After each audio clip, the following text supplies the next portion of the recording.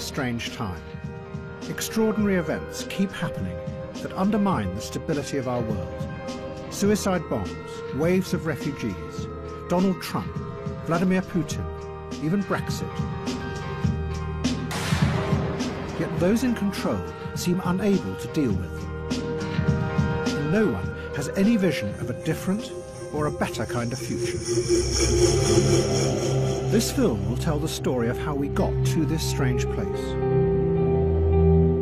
It is about how over the past 40 years, politicians, financiers and technological utopians, rather than face up to the real complexities of the world, retreated. Instead, they constructed a simpler version of the world in order to hang on to power. And as this fake world grew, all of us went along with it, because the simplicity was reassuring. Even those who thought they were attacking the system, the radicals, the artists, the musicians, and our whole counterculture, actually became part of the trickery. Because they too had retreated into the make-believe world. Which is why their opposition has no effect, and nothing ever changes. But this retreat into a dream world allowed dark and destructive forces to fester and grow outside. Forces that are now returning to pierce the fragile surface of our carefully constructed fake world.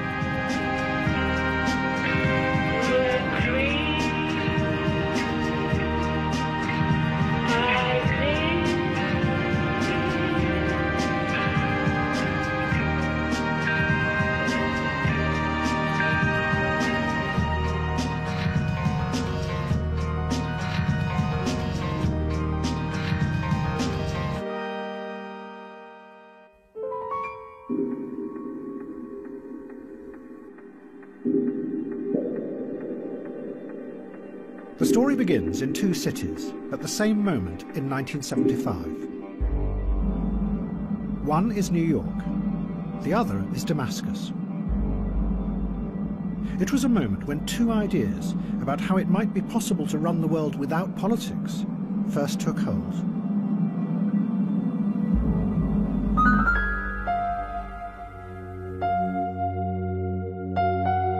In 1975, New York City was on the verge of collapse.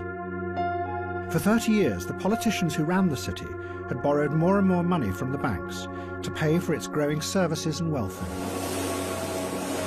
But in the early 70s, the middle classes fled from the city, and the taxes they paid disappeared with them. So the banks lent the city even more. But then they began to get worried about the size of the growing debt, and whether the city would ever be able to pay it back. And then one day in 1975, the banks just stopped.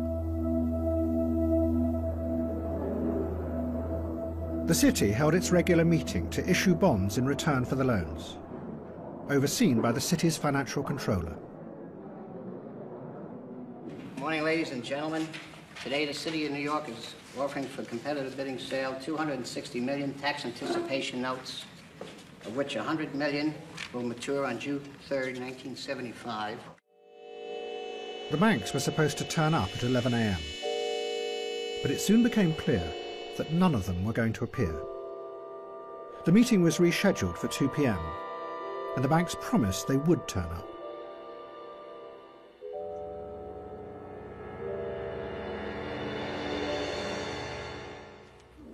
The announcement on behalf of the controller is that the offer, which we had expected to receive and announce at 2 o'clock this afternoon, is now expected at 4 o'clock.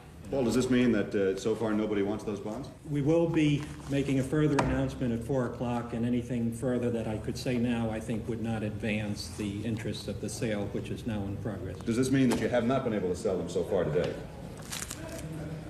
We will have a further announcement at 4 o'clock. What happened that day in New York marked a radical shift in power. The banks insisted that in order to protect their loans, they should be allowed to take control of the city. The city appealed to the president, but he refused to help. So a new committee was set up to manage the city's finances. Out of 9 members, 8 of them were bankers. It was the start of an extraordinary experiment where the financial institutions took power away from the politicians and started to run society themselves. The city had no other option. The bankers enforced what was called austerity on the city, insisting that thousands of teachers, policemen and firemen were sacked. This was a new kind of politics. The old politicians believed that crises were solved through negotiations and deals. The bankers had a completely different view. They were just the representatives of something that couldn't be negotiated with, the logic of the market. To them, there was no alternative to this system. It should run society.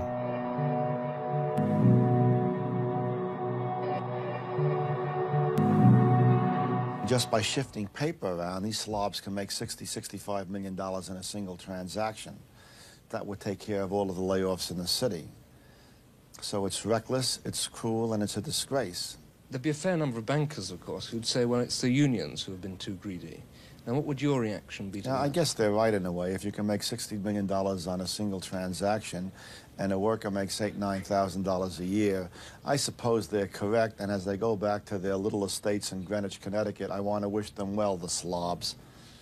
But the extraordinary thing was, no one opposed the bankers.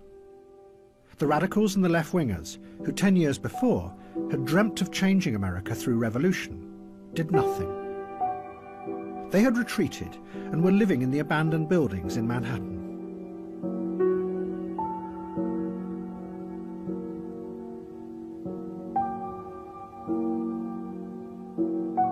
The singer Patti Smith later described the mood of disillusion that had come over them. I could not identify with the political movements any longer, she said. All the manic activity in the streets. In trying to join them, I felt overwhelmed by yet another form of bureaucracy. What she was describing was the rise of a new, powerful individualism that could not fit with the idea of collective political action. Instead, Patti Smith and many others became a new kind of individual radical who watched the decaying city with a cool detachment. They didn't try and change it, they just experienced it. Look at that, isn't that cool? I love that, where like kids write all over the walls. That to me is neater than any art sometimes. Jose and Maria forever. Oh, there's a lot of things like when you pass by big movie houses, maybe we'll find one, but they have little movie screens where you can see clips of like Z or something like that. People watch it over and over. I've seen people, I've checked them out all day. I've gone back and forth and they're still there watching the credits of a movie because they don't have enough dough, but it's some entertainment, you know. Instead, radicals across America turned to art and music as a means of expressing their criticism of society. They believed that instead of trying to change the world outside, the new radicalism should try and change what was inside people's heads. And the way to do this was through self-expression, not collective action.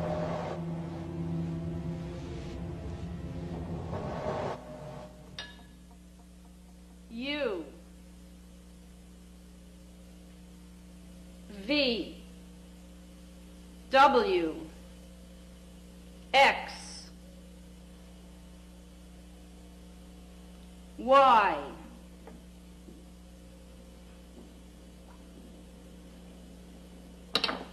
Z.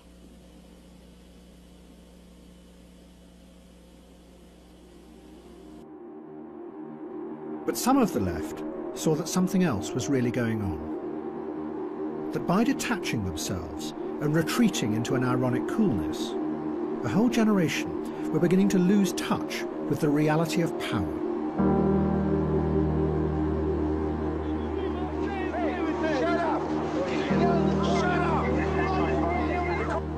One of them wrote of that time, It was the mood of the era, and the revolution was deferred indefinitely. And while we were dozing, the money crept in.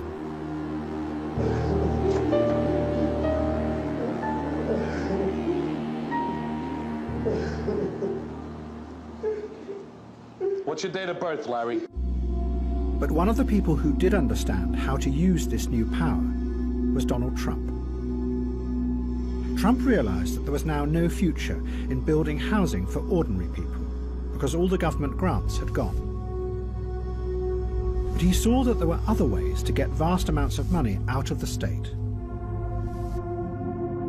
Trump started to buy up derelict buildings in New York, and he announced that he was going to transform them into luxury hotels and apartments. But in return, he negotiated the biggest tax break in New York's history, worth $160 million. The city had to agree because they were desperate. And the banks, seeing a new opportunity, also started to lend him money. And Donald Trump began to transform New York into a city for the rich, while he paid practically nothing.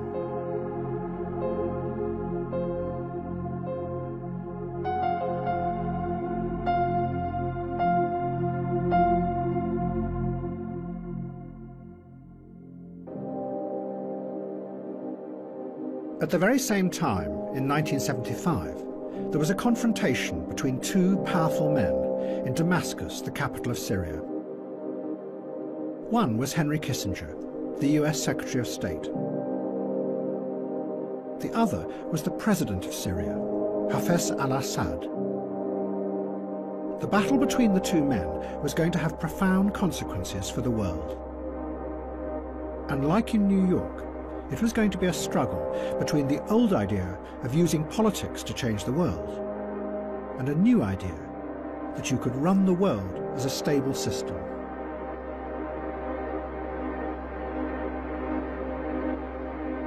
President Assad dominated Syria. The country was full of giant images and statues that glorified him. He was brutal and ruthless, killing or imprisoning anyone he suspected of being a threat. But Assad believed that the violence was for a purpose. He wanted to find a way of uniting the Arab countries and using that power to stand up to the West. 4, 3, 2, 1. Kissinger was also tough and ruthless. He had started in the 1950s as an expert in the theory of nuclear strategy, what was called the delicate balance of terror. It was the system that ran the Cold War. Both sides believed that if they attacked, the other side would immediately launch their missiles and everyone would be annihilated.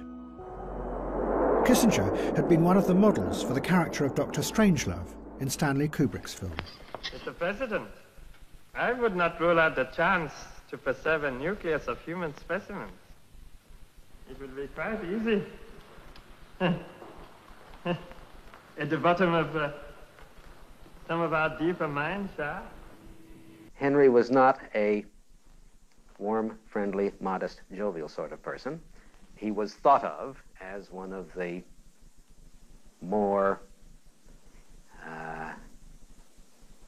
anxious, temperamental, self-conscious, ambitious, inconsiderate people at Harvard. Kissinger saw himself as a hard realist. He had no time for the emotional turmoil of political ideologies. He believed that history had always really been a struggle for power between groups and nations. But what Kissinger took from the Cold War was a way of seeing the world as an interconnected system. And his aim was to keep that system in balance and prevent it from falling into chaos.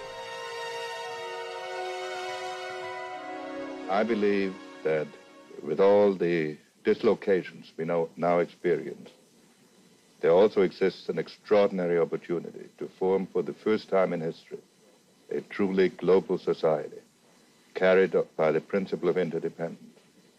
And if we act wisely and with vision, I think we can look back to all this turmoil as the birth pangs of a more creative and better system.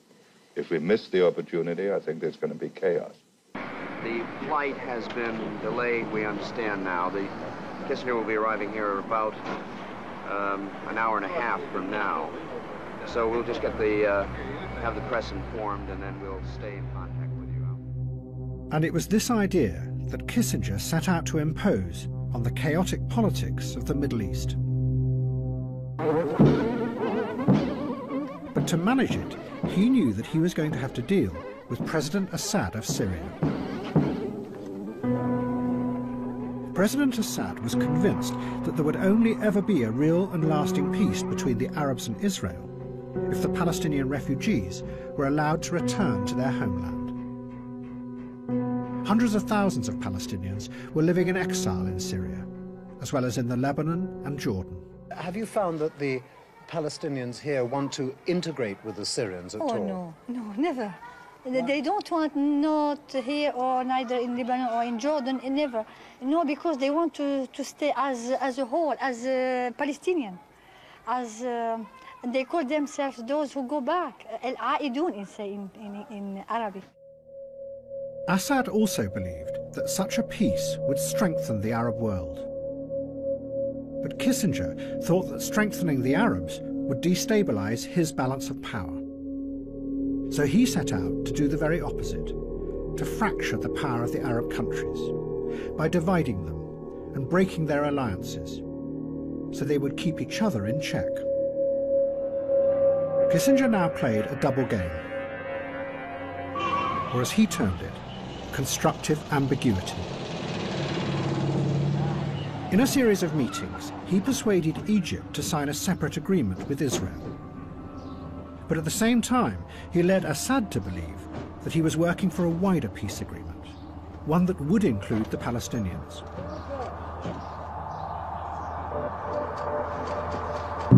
In reality, the Palestinians were ignored. They were irrelevant to the structural balance of the global system.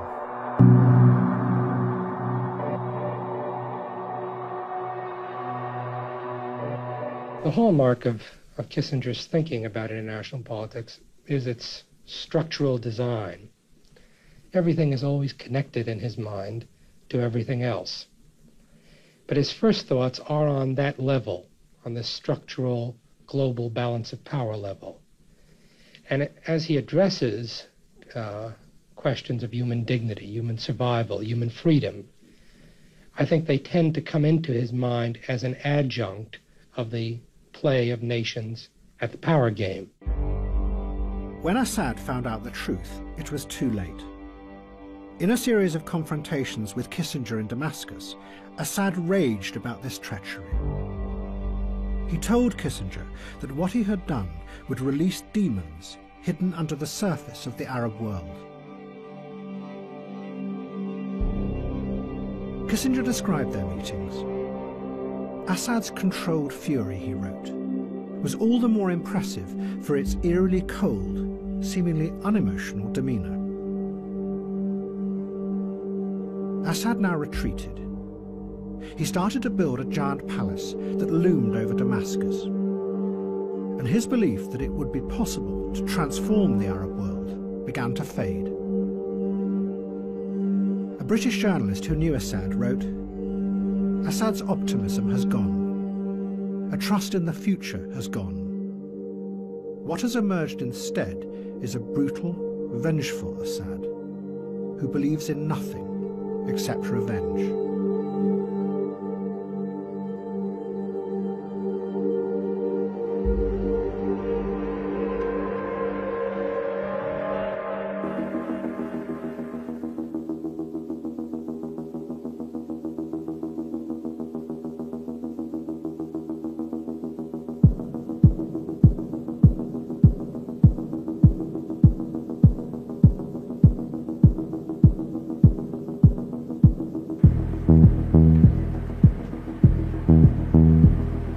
The original dream of the Soviet Union had had been to create a glorious new world.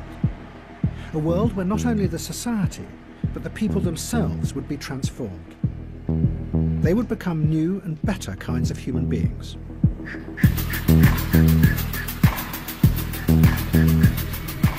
But by the 1980s, it was clear that the dream had failed.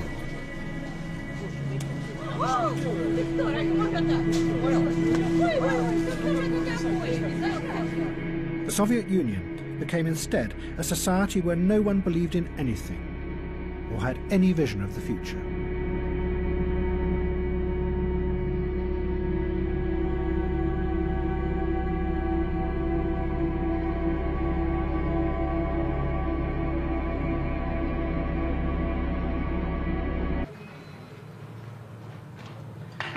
А если у вас было желание, какое вы выразите сейчас?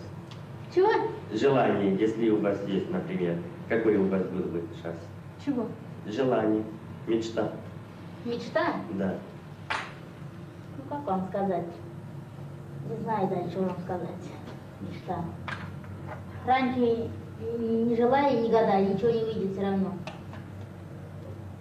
Нет, ну только... Я мечтала и гадала, у меня все наоборот идет. И теперь не верю и никогда не буду думать и мечтать. А вы верите? Кому? Что? Кому верить? Ну, не знаю, Богу. Богу? Никому не верю, ничего не верю. И вам тоже не верю.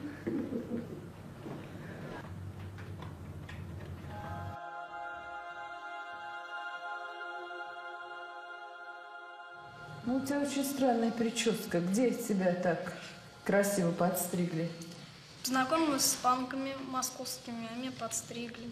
А что это за течение-то, панки? Ну, это люди, которые любят свободу, там, не терпят насилие, там. А ты не свободна, да? Свободно. Ну, мне кажется, у тебя что-то случилось. Да, у тебя ничего не у тебя ничего не случилось. Ну, ясно. Потом тогда расскажешь. Потом, я понимаю, что тебе сейчас трудно говорить. В следующий раз расскажешь.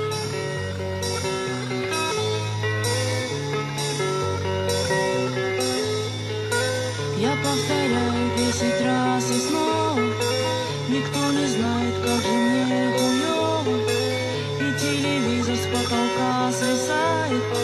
И как хуёво мне никто не знает.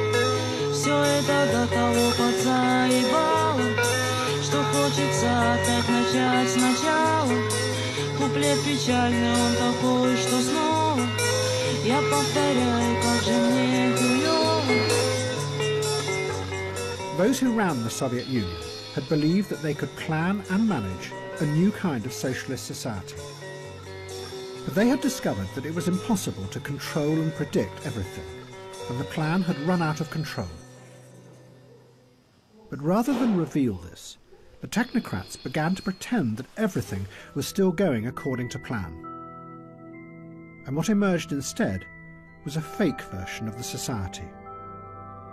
The Soviet Union became a society where everyone knew that what their leaders said was not real, because they could see with their own eyes that the economy was falling apart. But everybody had to play along and pretend that it was real, because no one could imagine any alternative. One Soviet writer called it HyperNormalisation.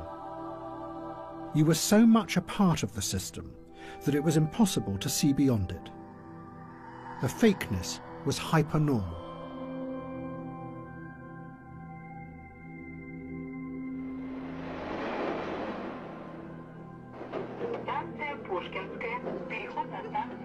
In this stagnant world, two brothers called Arkady and Boris Strugatsky became the inspiration of a growing new dissident movement. They weren't politicians. They were science fiction writers. And in their stories, they expressed the strange mood that was rising up as the Soviet Empire collapsed. Their most famous book was called Roadside Picnic. It is set in a world that seems like the present, except there is a zone that has been created by an alien force. People known as stalkers go into the zone. They find that nothing is what it seems.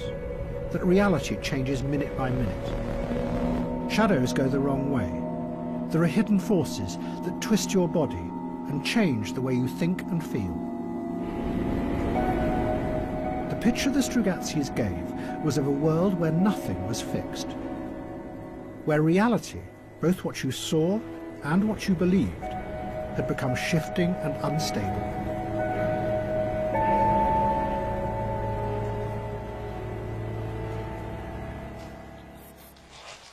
And in 1979, the film director Andrei Tarkovsky made a film that was based on Roadside Picnic.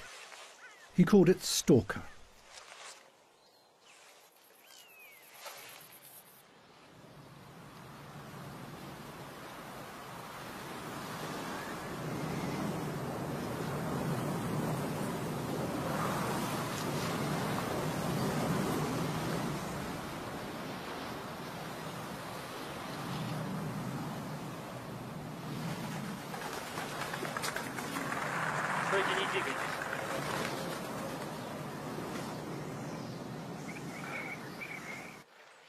Что случилось?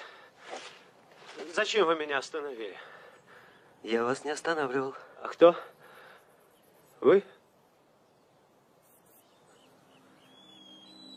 Черт его знает.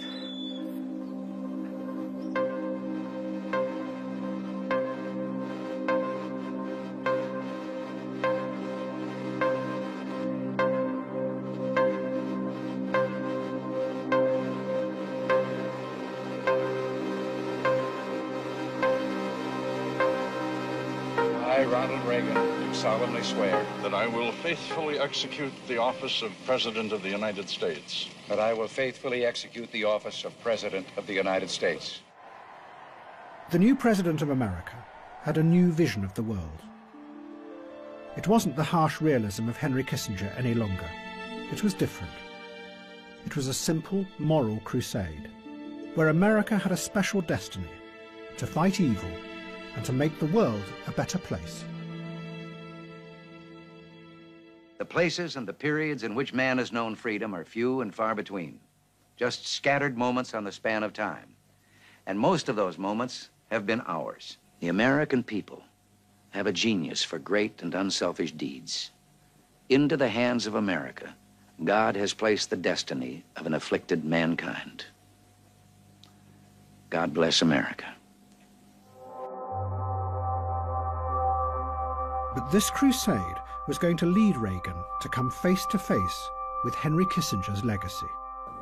And above all, the vengeful fury of President Assad of Syria. Israel was now determined to finally destroy the power of the Palestinians. And in 1982, they sent a massive army to encircle the Palestinian camps in the Lebanon. Do you know how strong the Israelis are? Do you know how many tanks they have outside Beirut? Do you know how strong they are? يعني بيقول انه احنا بنعرف انه الاسرائيليين اقوياء، فهل هذا بيأثر علينا؟ اسرائيل وامريكا وكل دول العالم ما بتأثر علينا طول ما سلاحنا بايدنا، ولا اي دولة في العالم تقدر تحاربنا. We are not ready to surrender. طول ما هو الشعب رافع راسه والشعب معنا ما حدا بيقدرنا. طلع شاب يانج لسه عم بيبل اولاد صغار عم تحارب. We dashed into this building here because the PLO guys would expect that sooner or later there will be a huge explosion. There have been several of these in the last few minutes. As you can see, there's enormous damage in all the buildings around here.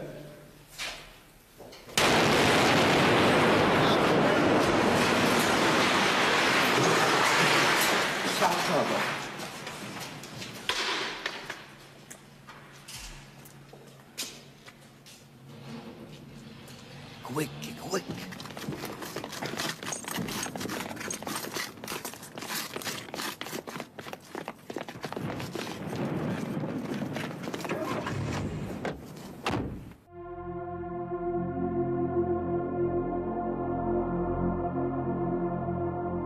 2 months later, thousands of Palestinian refugees were massacred in the camps. It horrified the world. But what was even more shocking was that Israel had allowed it to happen.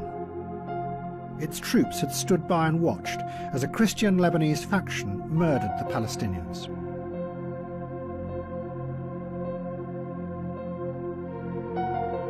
This was the first of the massacres we discovered yesterday. Now, 24 hours later, the stench here is appalling. But the effects on the Israelis of what their Christian allies did here and in dozens of other places around this camp are going to be immense.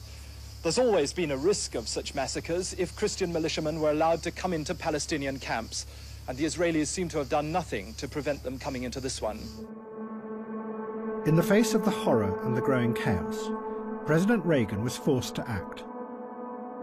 He announced that American Marines would come to Beirut to lead a peacekeeping force. Reagan insisted that the troops were neutral, but President Assad was convinced that there was another reality. He saw the troops as part of the growing conspiracy between America and Israel to divide the Middle East into factions and destroy the power of the Arabs. Assad decided to get the Americans out of the Middle East. And to do this, he made an alliance with the new revolutionary force of Ayatollah Khomeini's Iran. And what Khomeini could bring to Assad was an extraordinary new weapon that he had just created. It was called the poor man's atomic bomb.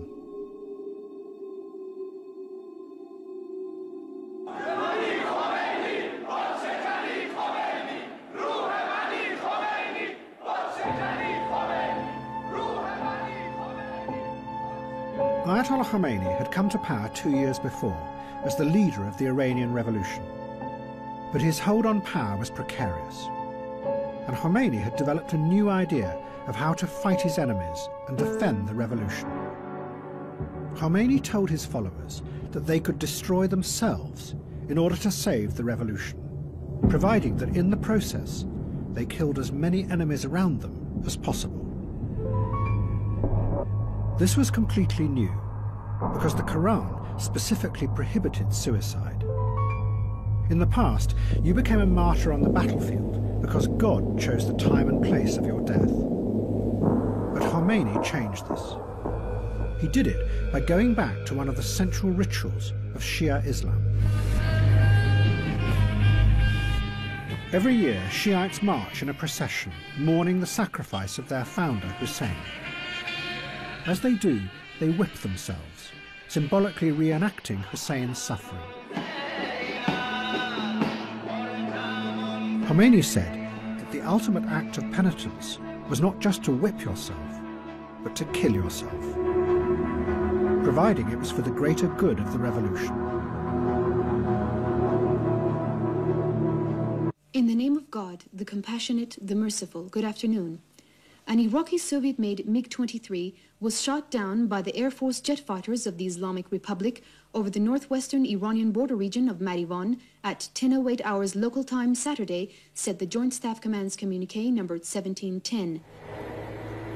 Khomeini had mobilized this force when the country was attacked by Iraq. Iran faced almost certain defeat because Iraq had far superior weapons, many of them supplied by America. So the revolutionaries took tens of thousands of young boys out of schools, put them on buses and sent them to the front line. Their job was to walk through the enemy's minefields, deliberately blowing themselves up in order to open gaps that would allow the Iranian army to pass through unharmed. It was organized suicide on a vast scale. This human sacrifice was commemorated in giant cemeteries across the country. Fountains flowing with blood-red water glorified this new kind of martyrdom.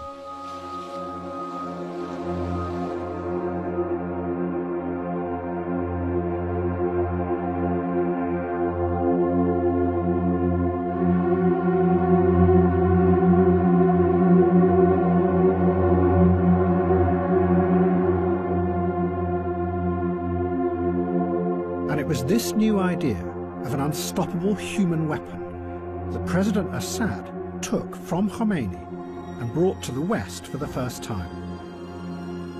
But as it travelled, it would mutate into something even more deadly.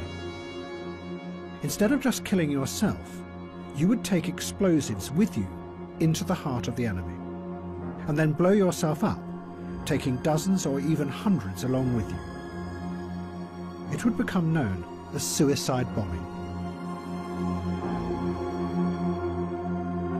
In October 1983, 2 suicide bombers drove trucks into the US Marine barracks in Beirut. It was seeing something move that took me out of my trance. And then I recognized, oh yes, Marines were in that building. A lot of Marines were in that building. And that's when I ran down, and it was a black Marine. He looked white. The dust, it just covered him. The massive explosions killed 241 Americans.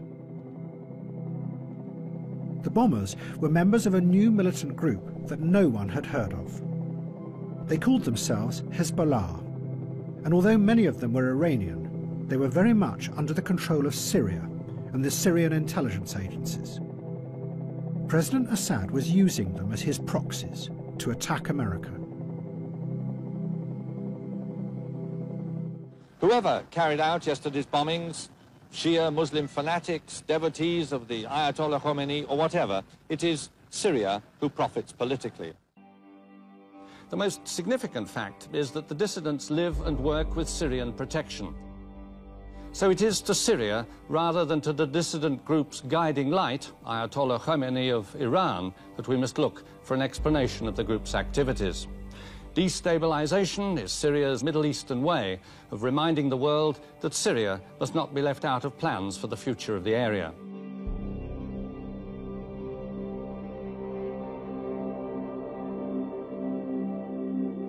There are no words that can express our sorrow and grief over the loss of those splendid young men and the injury to so many others. But these deeds make so evident the bestial nature of those who would assume power if they could have their way and drive us out of that area. But despite his words, within 4 months, President Reagan withdrew all the American troops from the Lebanon. The Secretary of State, George Shultz, explained, "We became paralyzed by the complexity that we faced," he said. So the Americans turned and left. For President Assad, it was an extraordinary achievement. He was the only Arab leader to have defeated the Americans and forced them to leave the Middle East. He had done it by using the new force of suicide bombing, a force that once unleashed was going to spread with unstoppable power. But at this point, both Assad and the Iranians thought that they could control it. And what gave it this extraordinary power was that it held out the dream of transcending the corruptions of the world and entering a new and better realm. One should defend the realm of Islam and Muslims against heretics and invaders. And to fulfill this duty, one should even sacrifice one's life. We believe that martyrs can overlook our deeds from the other world. It means that after death, the martyr lives and can still witness this world.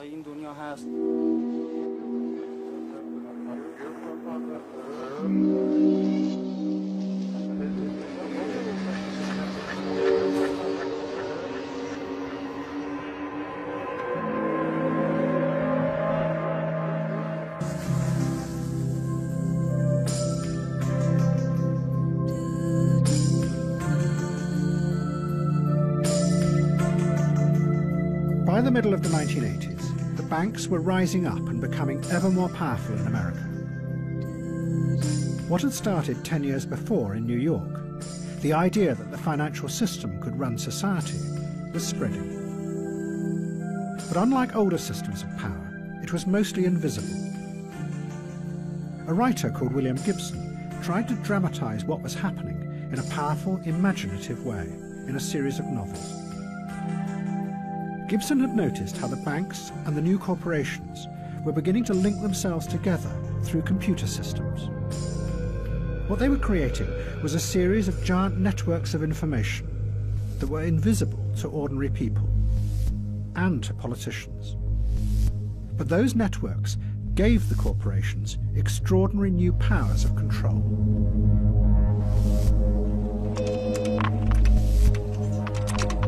Good morning, Southwest Development. May I help you? Gibson gave this new world a name. He called it cyberspace, and his novels described a future that was dangerous and frightening.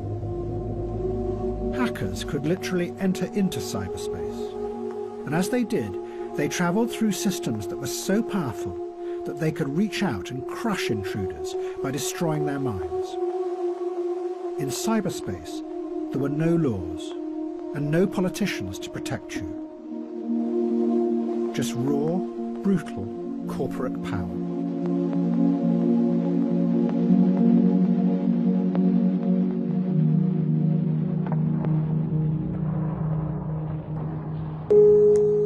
But then, a strange thing happened. A new group of visionaries in America took Gibson's idea of a hidden, secret world and transformed it into something completely different. They turned it into a dream of a new utopia.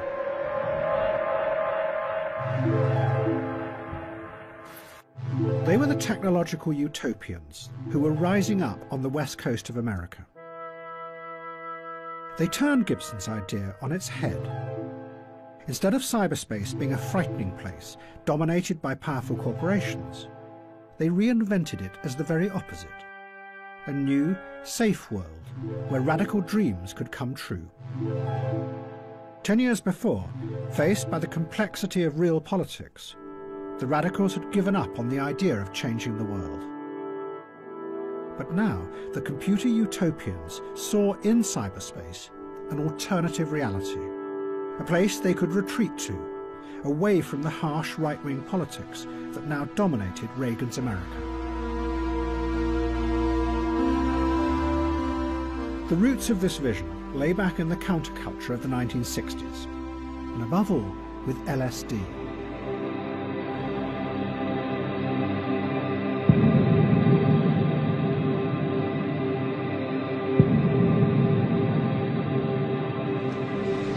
We've got some more acid over here if you want to go ahead and drop it. Many of those who had taken LSD in the 60s were convinced that it was more than just another drug, that it opened human perception and allowed people to see new realities that were normally hidden from them. See, the ones that have white in them are really great.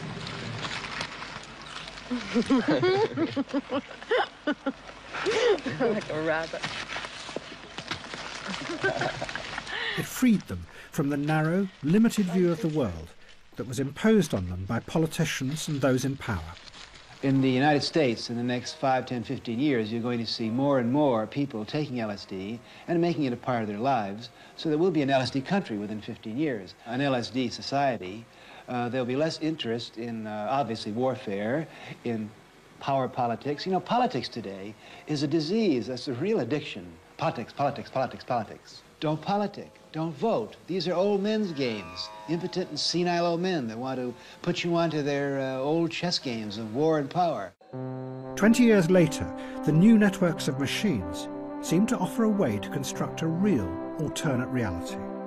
Not just one that was chemically induced, but a space that actually existed in a parallel dimension to the real world.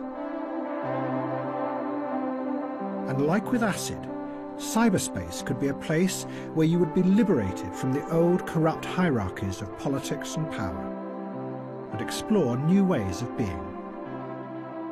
One of the leading exponents of this idea was called John Perry Barlow. In the 60s, he had written songs for the Grateful Dead and been part of the acid counterculture. Now, he organised what he called cyberthons to try and bring the cyberspace movement together. Well, you know, the Cyberthon, as it was originally conceived, was supposed to be the 90s equivalent of the acid test, and we had thought to involve some of the same personnel. You and I and Timmy should sit down and talk. Okay, that's good. And it immediately acquired a financial quality or commercial quality that was initially a little unsettling to an old hippie like me, but as soon as I saw it actually working, then I thought, well, if you're going to have an acid test for the 90s, money better be involved. Instead of having a glass barrier that separates your mind, from the mind of the computer pulls us inside and creates a world for us. Incorporates everything that could be incorporated. It incorporates experience itself. Barlow then wrote a manifesto that he called a Declaration of Independence of Cyberspace. It was addressed to all politicians, telling them to keep out of this new world. It was going to be incredibly influential, because what Barlow did was give a powerful picture of the internet, not as a network controlled by giant corporations, but instead as a kind of magical, free place, an alternative to the old systems of power. It was a vision that would come to dominate the internet over the next 20 years.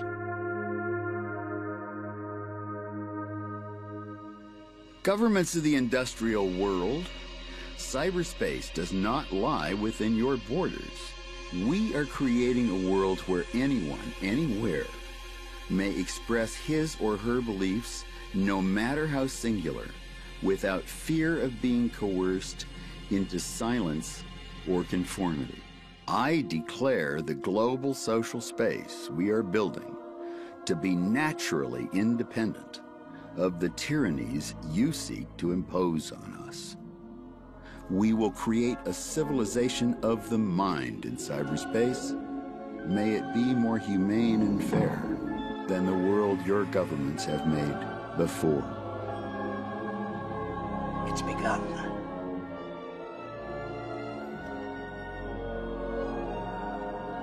This is the key to a new order.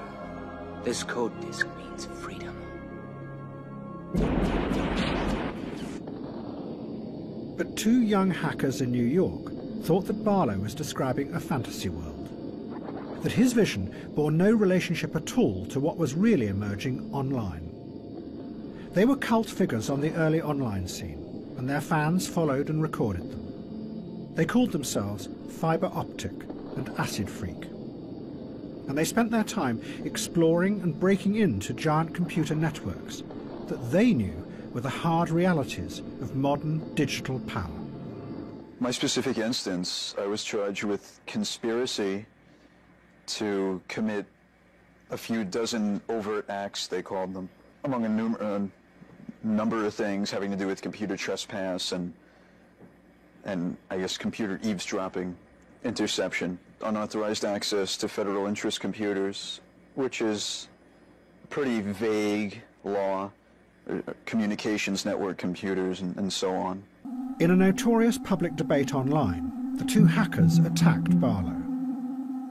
What infuriated them most was Barlow's insistence that there was no hierarchy or controlling powers in the new cyber world. The hackers set out to demonstrate that he was wrong.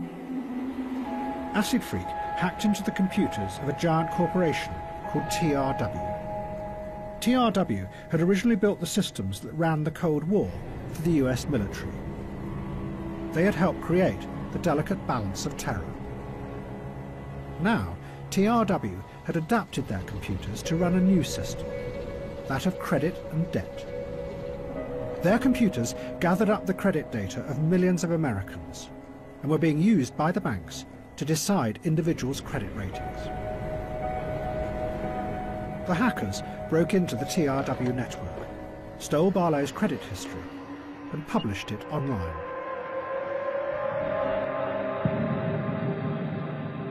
The hackers were demonstrating the growing power of finance, how the companies that ran the new systems of credit knew more and more about you, and increasingly used that information to control your destiny.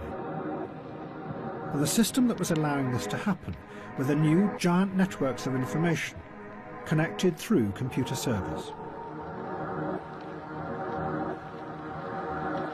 The hackers were questioning whether Barlow's utopian rhetoric about cyberspace might really be a convenient camouflage. hiding the emergence of a new and growing power that was way beyond politics.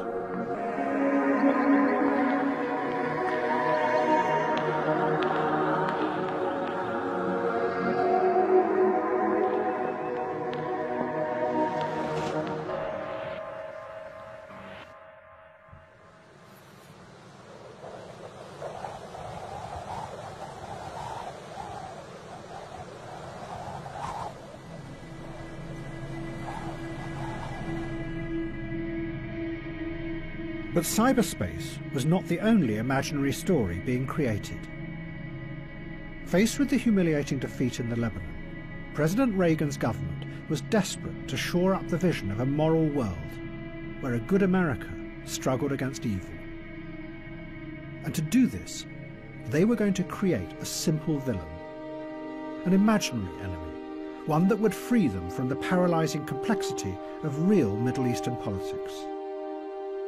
And the perfect candidate was waiting in the wings. Colonel Gaddafi, the ruler of Libya.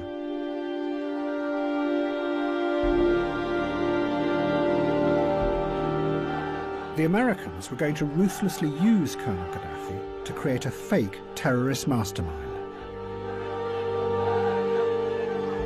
And Gaddafi was going to happily play along, because it would turn him into a famous global figure.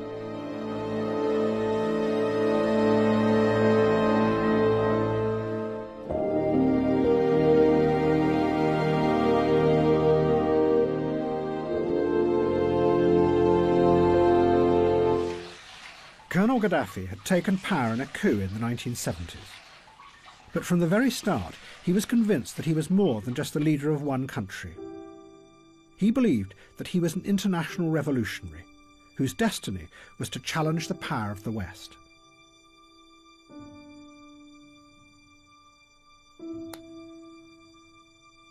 Gentlemen, the Queen.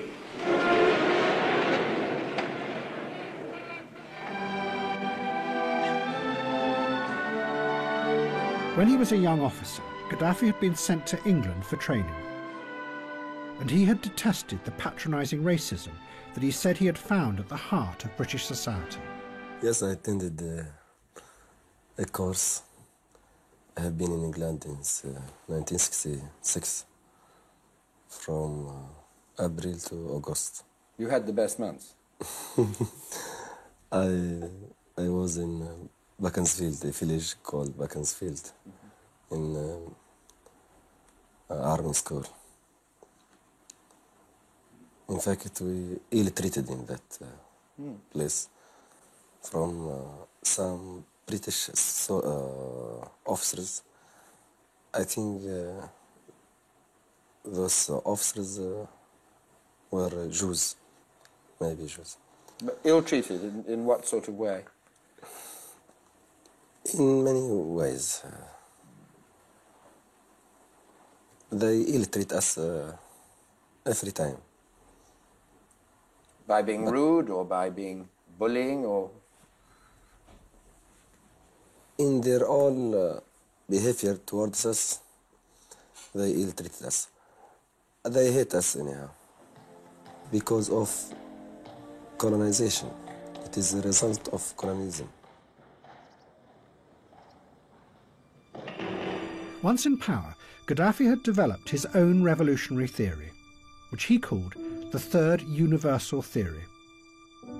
It was an alternative, he said, to communism and capitalism. He published it in a green book, but practically no one read it.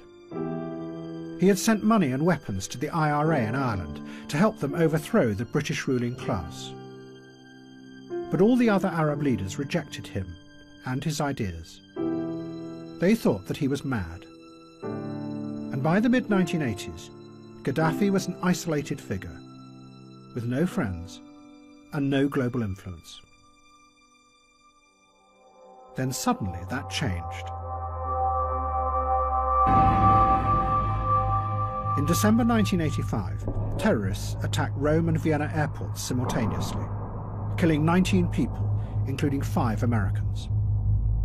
There was growing pressure on President Reagan to retaliate. It's time to rename your State Department the Capitulation Department.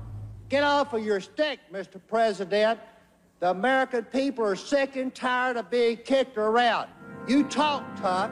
Let's see you use some of these billions and billions and billions of dollars worth of weapons that you've asked us to approve. Your words are cheap talk. President Reagan immediately announced that Colonel Gaddafi was definitely behind the attacks. These murderers could not carry out their crimes without the sanctuary and support provided by regimes such as Colonel Gaddafi's in Libya. The Rome and Vienna murders are only the latest in a series of brutal terrorist acts committed with Gaddafi's backing. But the European security services who investigated the attacks were convinced that Libya was not involved at all, and that the mastermind behind the attacks was in fact Syria, that the terrorists had been directed by the Syrian intelligence agencies. But the Americans say that the attack at Rome airport was organized by Gaddafi, not by Damascus. No, what do you say? We don't have any evidence. You have no evidence supporting such affirmation. The only evidence we have shows a Syrian connection. You say that it was Libya, and the president said the evidence of Libya's culpability was irrefutable. Yeah. But the Italian authorities to whom I've spoken say emphatically on the record that their investigations have shown that it was entirely masterminded by Syria. I don't agree with that at all. Well, they've interrogated the surviving terrorists. I must just say I don't agree with that. But you've no evidence that Libya was in on the planning either. Our evidence on Libya is circumstantial but very strong. But why does the president then say it's irrefutable if you call it circumstantial? Well, people can be convicted and sentenced in our courts on circumstantial evidence. But what made it even more confusing was that although there seemed to be no evidence that Gaddafi had been behind the attacks, he made no attempt to deny the allegations. Instead, he went the other way and turned the crisis into a global drama. It is not a time of saying, it is a time of work, time of confrontation. Threatening suicide attacks against America. This hostile position cannot be explained in racist and crusade terms. Suicidal attacks will have to be an answer to a military attack. But Libya is not affected by such measures that Reagan has declared. Stinking, rotten crusader. Gaddafi now started to play a role that was going to become very familiar. He grabbed the publicity that had been given to him by the Americans and used it dramatically. He promoted himself as an international revolutionary who would help to liberate oppressed peoples around the world, even the blacks in America. Gaddafi arranged for a live satellite link to a mass meeting of the Nation of Islam in Chicago. Brothers and sisters, it is with great honor and privilege that I present to you the leader of the Al-Fatah revolution from Libya, our brother Muammar al-Gaddafi. Gaddafi told them that Libya was now their ally in their struggle against white America. And to express my full support and support of my country to your struggle for freedom, for emancipation. Gaddafi promised that he would supply weapons to create a black army in America of 400,000 men. If white America refuses to accept blacks as US citizens, he told them, it must therefore be destroyed.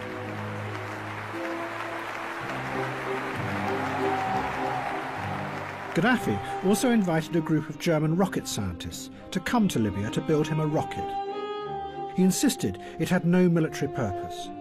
Libya was now going to explore outer space. I think it is peaceful and civilian activity for investigation of space and something like this. And it has nothing to do with any military things. But no one believed him. Journalists warned that Gaddafi was really preparing to attack Europe. vividly dramatising the new danger. That is something like this, which goes that way to put something into space. But the same device, tilted, say, to an angle of 45 degrees, could, of course, become something very different. A missile possibly carrying a warhead. That would put Libya within range of an enormous area.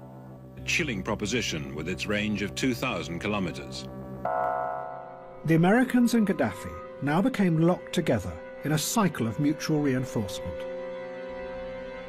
In the process, a powerful new image was created that was going to capture the imagination of the West. Gaddafi became a global supervillain, at the head of what was called a rogue state. A madman who threatened the stability of the world. And Gaddafi was loving every minute of it. Does he think in the past his decisions sometimes have been taken too quickly? Maybe. On world affairs? Maybe. I think sometimes that is what has made people in the world nervous of you, perhaps.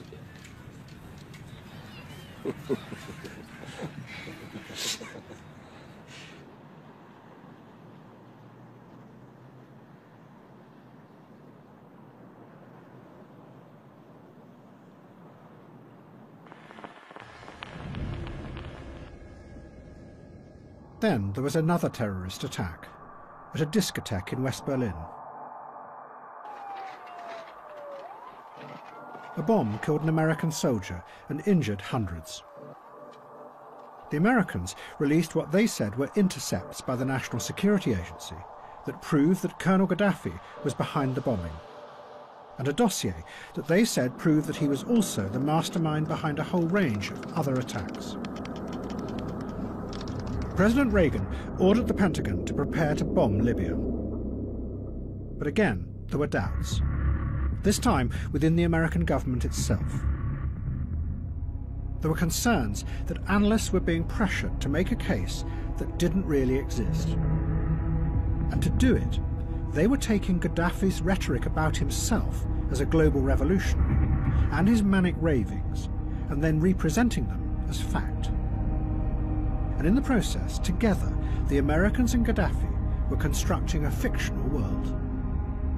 The analyst was certainly, I'm convinced, pressured into developing a prima facie case against the Libyan government. From the somewhat incoherent ravings of a maniac, both interceptions of a clandestine nature and interceptions of a open radio broadcasts or whatever, as well as other sources, quotations of his, that one can assemble a neatly put together package demonstrating that the man had violent interests against the United States and its European allies.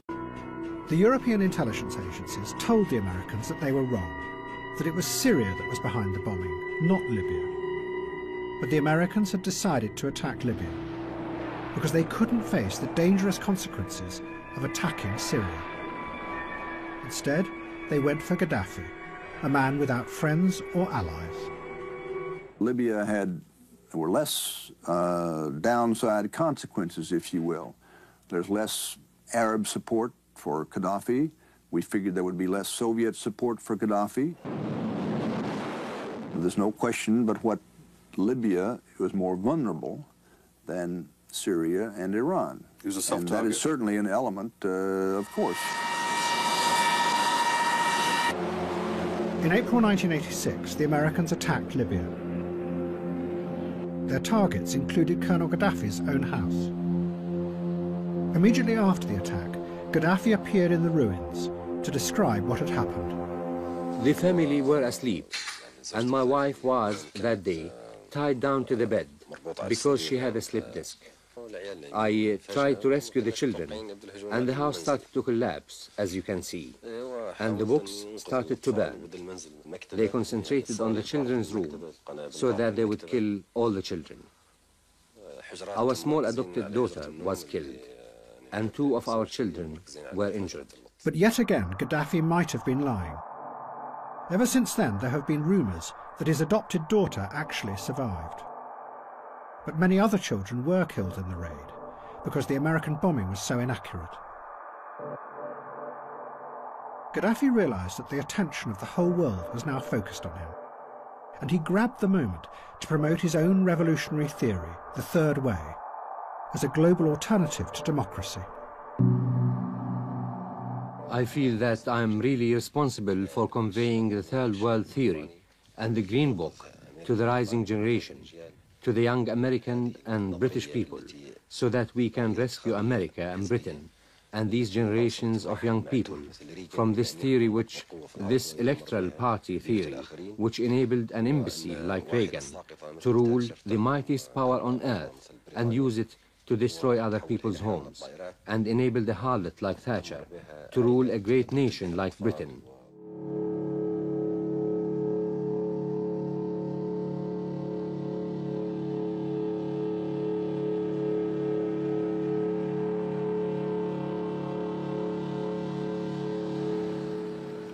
Look at that. What the heck is that? Oh my God. Look at that. Holy crap.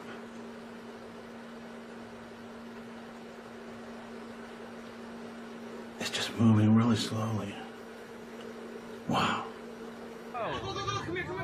What is it doing? What the heck? Guys, it's a freaking Whoa! Oh my gosh! Wow. What is happening? What is happening? What is going on? Oh my gosh, Tom! Holy shit. Oh my god, guys! Guys, is that a freaking UFO? What the hell? Wait, can you get a good video? Good. What is it? What the hell? In the 1980s, more and more people in the United States reported seeing unexplained objects and lights in the sky. At the same time, investigators who believed in UFOs revealed that they had discovered top-secret government documents that stated that alien craft had visited Earth. The documents had been hidden for 20 years, and they seemed to prove that there had been a giant cover-up. But actually, the reality was even stranger. The American government might have been making it all up, that they had created a fake conspiracy to deliberately mislead the population.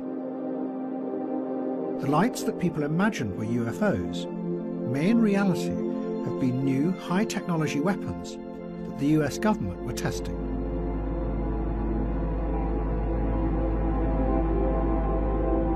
The government had developed the weapons because they, in turn, imagined that the Soviet Union was far stronger than it was, and still wanted to conquer the world. The government wanted to keep the weapons secret, but they couldn't always hide their appearance in the skies. So it is alleged that they chose a number of people to use to spread the rumour that these were really alien visitations. One of those chosen was called Paul Benowitz, who lived outside a giant airbase in New Mexico and had noticed strange things going on.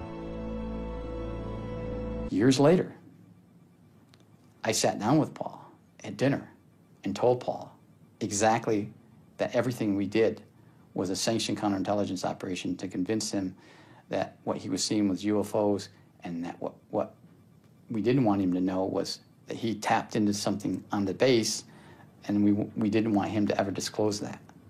We kind of planted the seed in Paul that what he was seeing and what he was hearing and what he was collecting was, in fact, probably maybe UFOs.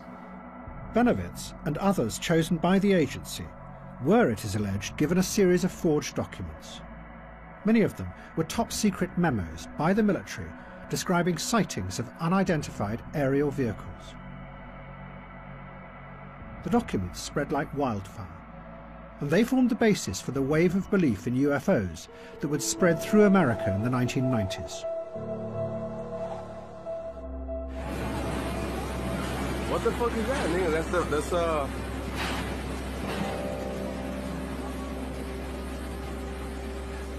That's crazy, bro. Is that space,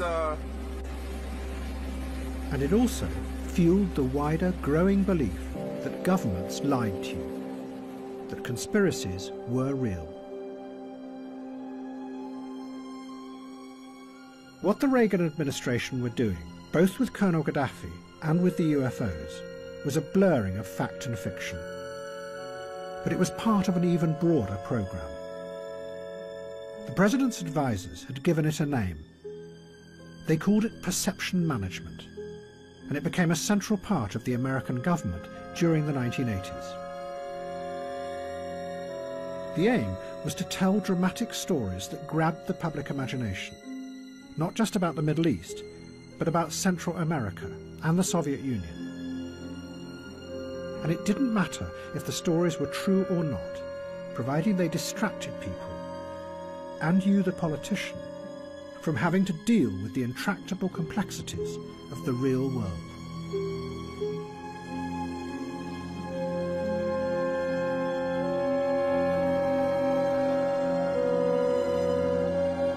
Reality became less and less of an important factor in American politics.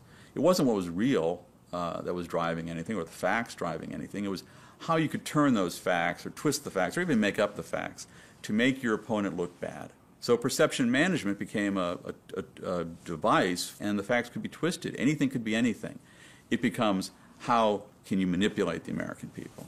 And in the process, reality becomes what? Reality becomes simply something to play with to achieve that end. Reality is not important in this context. Reality is simply something that you handle.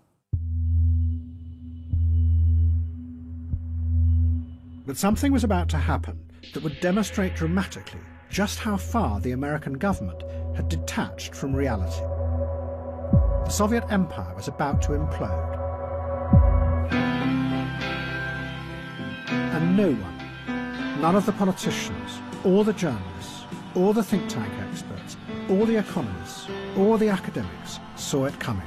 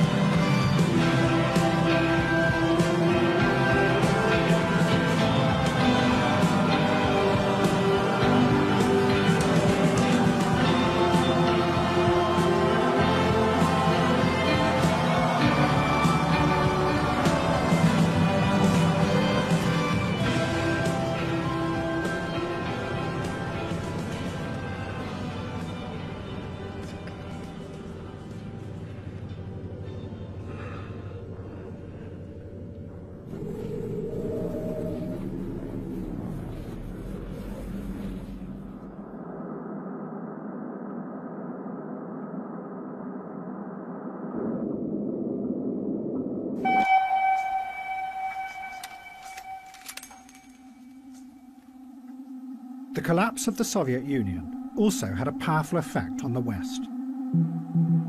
For many, it symbolized the final failure of the dream that politics could be used to build a new kind of world. What was going to emerge instead was a new system that had nothing to do with politics. a system whose aim was not to try and change things, but rather to manage a post-political world.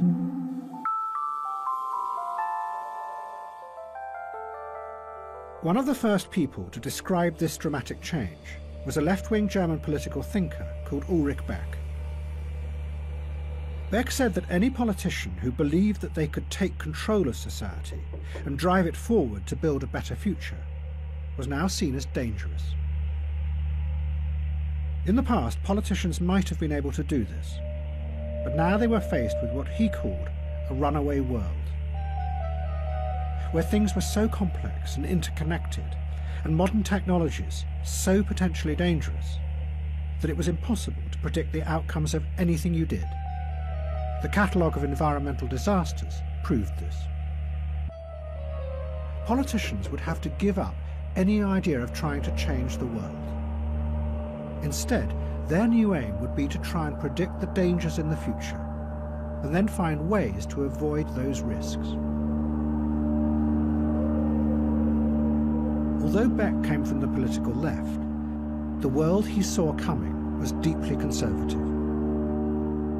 The picture he gave was of a political class reduced to trying to steer society into a dark and frightening future, constantly peering forward and trying to see the risks coming towards them. Their only aim, to avoid those risks and keep society stable.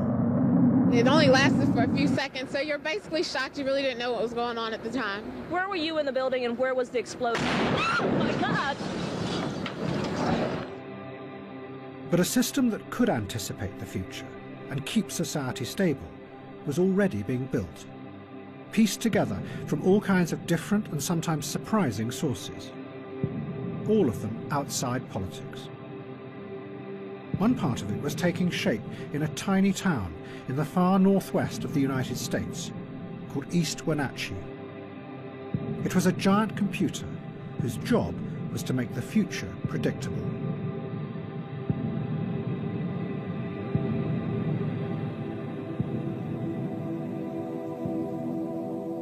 The man building it was a banker called Larry Fink. Back in 1986, Mr. Fink's career had collapsed. He lost $100 million in a deal and had been sacked. He became determined it wouldn't happen again. Fink started a company called BlackRock and built a computer he called Aladdin. It is housed in a series of large sheds in the apple orchards outside Wenatchee. Fink's aim was to use the computer to predict with certainty what the risk of any deal or investment was going to be. The computer constantly monitors the world, and it takes things that it sees happening and then compares them to events in the past. It can do this because it has in its memory a vast history of the past 50 years, not just financial, but all kinds of events. Out of the millions and millions of correlations, the computer then spots possible disasters, possible dangers lying in the future, and moves the investments to avoid any radical change and keep the system stable. Today I'm going to deliver 1.8 million reports. Execute 25,000 trades. And avert 3,000 disasters. I'm going to monitor interest rates in Europe. Silver prices in Asia. Droughts in the Midwest. I'm going to witness 4 billion shares change hands on the New York Stock Exchange. And record the effects on 14 trillion in assets across 20,000 portfolios. I am Aladdin. I am Aladdin. And today, I'll find the numbers behind the numbers. I will see the trends the models don't. The connections. The risks. I am Aladdin. I am Aladdin, and I will get the data right. I am 25 million lines of code. Written by hundreds of people. Across 2 decades. I'm smarter than any algorithm. More powerful than any processor. Because I am Aladdin. Because I am Aladdin. I am Aladdin. I am Aladdin. Aladdin has proved to be incredibly successful.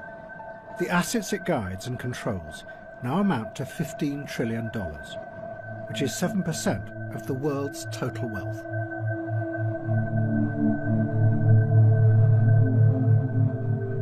But Wenatchee was also a dramatic example of another kind of craving for stability and reassurance. More of its citizens took Prozac than practically any other town in America. When a person's central nervous system is changed by an SSRI with that medicine, they will view things differently, and they will be strangers. They look at things differently. I have a chemical up here that changes me. I think differently. For me, it was like walking around like this for my whole life and really not knowing that I was nearsighted. I mean, really. I mean, no one had ever offered me glasses. And then all of a sudden, here comes somebody that says, okay, now try these on, try this Prozac on. And I tried it on, and for the first time in my life, I went, whoa, is this the way reality really is? Your perception can be changed, and it's frightening and it's scary to people. It speaks of science fiction almost.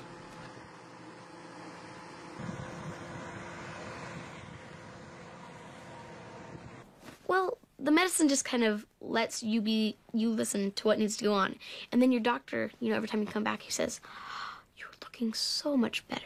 And then he just, like Jim, every time I come in, he goes, you are so beautiful, you know? And he isn't even sucking up. I mean, he's being nice, you know? You're beautiful, you're nice, you're friendly, you've got so much going for you. And I think, yeah, I do, yeah. So I go out and I tell my friends, oh, I feel so much better about myself. You know, Mom goes out, oh, I feel so much better about myself. So your friends start saying, you know, I've seen such an improvement. I've seen such improvement. And everybody improves all the way around. They see improvement. You know, it's like everybody's kind of brainwashing each other into being happy. But there was a more effective way of reassuring people that was being developed that did not involve medication. It too came from computer systems, but this time artificial intelligence. But the way to do it had been discovered by accident.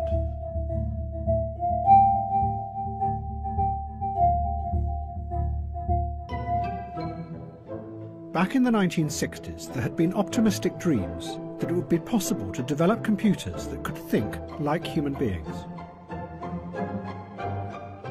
Scientists then spent years trying to program the rules that governed human thought. But they never worked.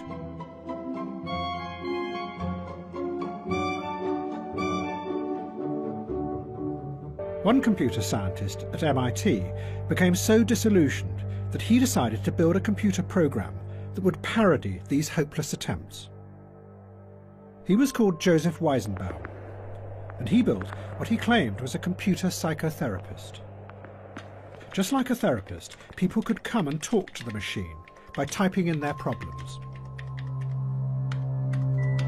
Weizenbaum called the program ELIZA. He modelled it on a real psychotherapist called Carl Rogers, who was famous for simply repeating back to the patient what they had just said. That is what ELIZA did. The patient sat in front of the screen and typed in what they were feeling, and the program repeated it back to them, often in the form of a question. Men are all alike. In what way? They're always bugging us about something or other. Can you think of a specific example? Well, my boyfriend made me come here. Your boyfriend made you come here? He says I'm depressed much of the time. I'm sorry to hear that you're depressed. It's true. I am unhappy. Do you think coming here will help you not to be unhappy? Well, I need some help. That much seems certain.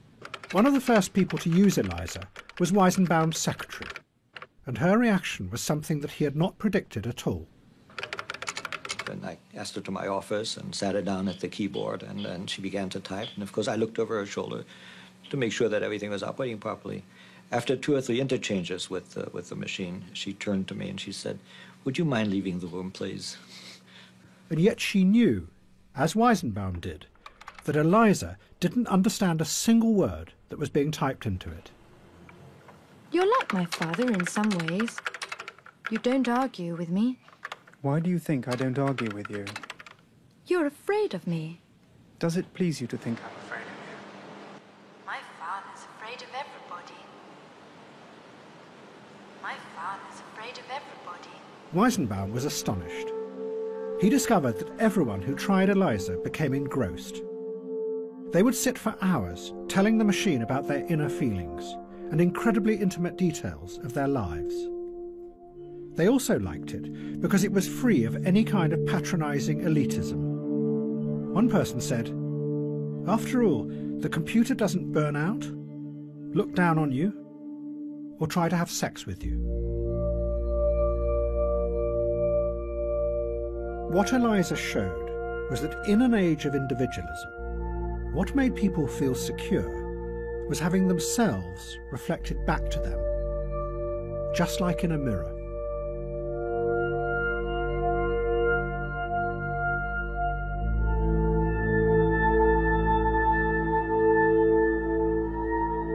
Artificial intelligence changed direction and started to create new systems that did just that, but on a giant scale. They were called intelligent agents. They worked by monitoring individuals, gathering vast amounts of data about their past behaviour, and then looked for patterns and correlations from which they could predict what they would want in the future. It was a system that ordered the world in a way that was centred around you. And in an age of anxious individualism, frightened of the future, that was reassuring, just like ELIZA. A safe bubble that protected you from the complexities of the world outside.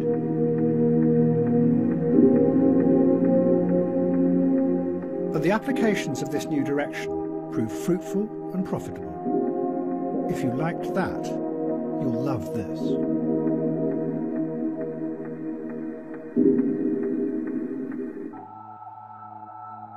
What was rising up in different ways was a new system that promised to keep the world stable.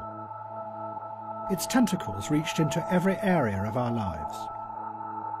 Finance promised that it could control the unpredictability of the free market, while individuals were more and more monitored to stabilize their physical and mental states. And increasingly, the intelligent agents online predicted what people would want in the future and how they would behave. But the biggest change was to politics. In a world where the overriding aim was now stability, politics became just part of a wider system of managing the world. The old idea of democratic politics, that it gave a voice to the weak against the powerful, was eroded. And a resentment began to quietly grow out on the edges of society.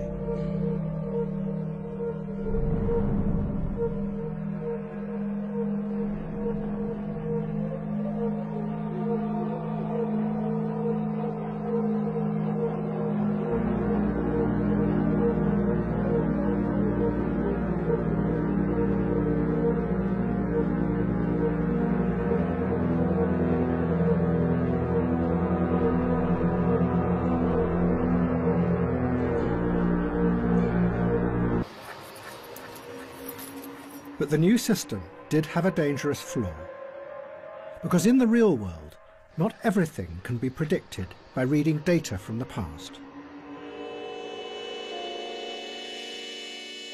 And someone who was about to discover that to his own cost was Donald Trump.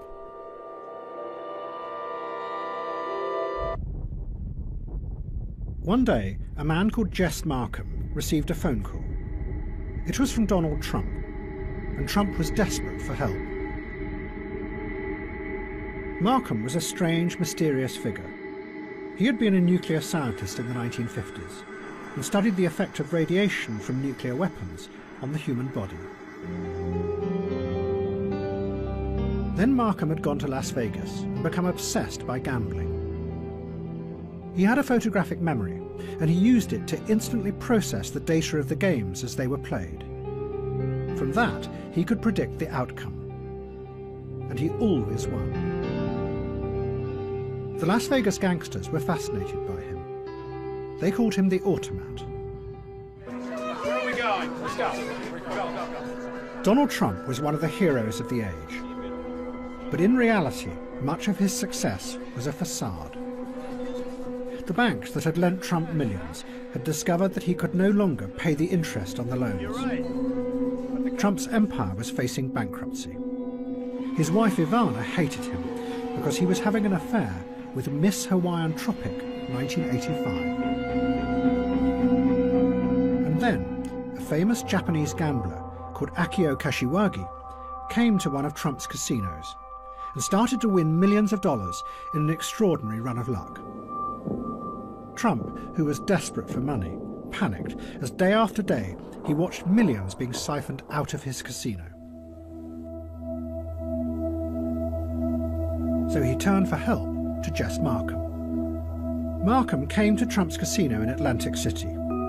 He analysed all the data about the way that Kashiwagi had been playing. He then told Trump to suggest a particular high-stakes game that he knew the Japanese gambler could not resist. His model, Markham said, predicted that Kashiwagi had to lose.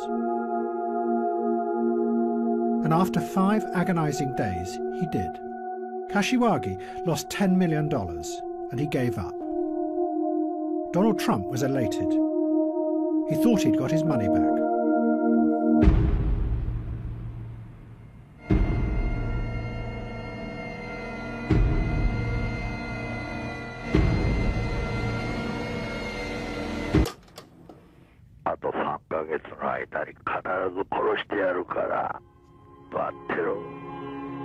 Before Kashiwagi could pay his debt, he was hacked to death in his kitchen by Yakuza gangsters. And Donald Trump didn't get his money. Trump's business went bankrupt, and he was forced to sell most of his buildings to the banks. And he married Miss Hawaiian Tropic. In the future, he would sell his name to other people to put on their buildings. And he himself would become a celebrity tycoon.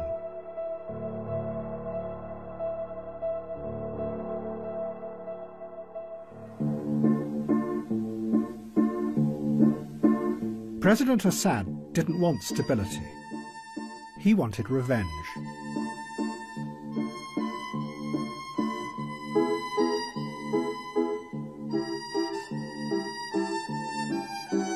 In December 1988, a bomb exploded on a Pan Am plane over Lockerbie in Scotland. Almost immediately, investigators and journalists pointed the finger at Syria. The bombing had been done, they said, in revenge for the Americans shooting down of an Iranian airliner in the Gulf a few months before. And for 18 months, everyone agreed that this was the truth. But then, a strange thing happened. The security agencies said that they had been wrong. It hadn't been Syria at all. It was Libya who had been behind the Lockerbie bombing. But many journalists and politicians did not believe it. They were convinced that the switch had happened for the most cynical of reasons. That America and Britain desperately needed Assad as an ally in the coming Gulf War against Saddam Hussein. So once again, they blamed Colonel Gaddafi as the terrorist mastermind. Well, Syria, of course, was unfortunately accused of many terrorist outrage and of harbouring terrorist groups. It appears that we have now restored relations with them, as have the Americans. They're now our friends, although we get no real assurances on the past whatsoever. It strikes me as very strange indeed that many of the things we thought were previously the responsibility of Syria have now dramatically become the responsibility of Libya. But Assad was not really in control, because he had released forces that no one would be able to control. The force that 10 years before he had brought from Iran to attack the West, the human bomb, was now about to jump, like a virus, from Shia to Sunni Islam.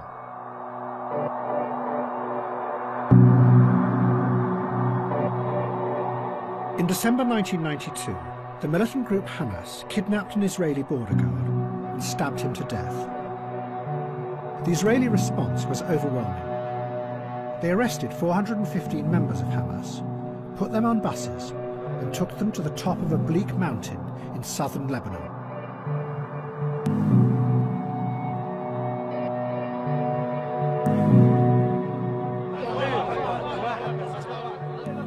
They left them there, and refused to allow any humanitarian aid through.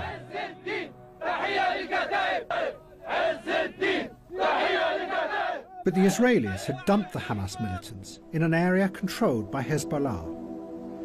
They spent 6 months there, and during that time they learnt from Hezbollah how powerful suicide bombing could be. Hezbollah told them how they had used it to force the Israelis out of Beirut and back to the border.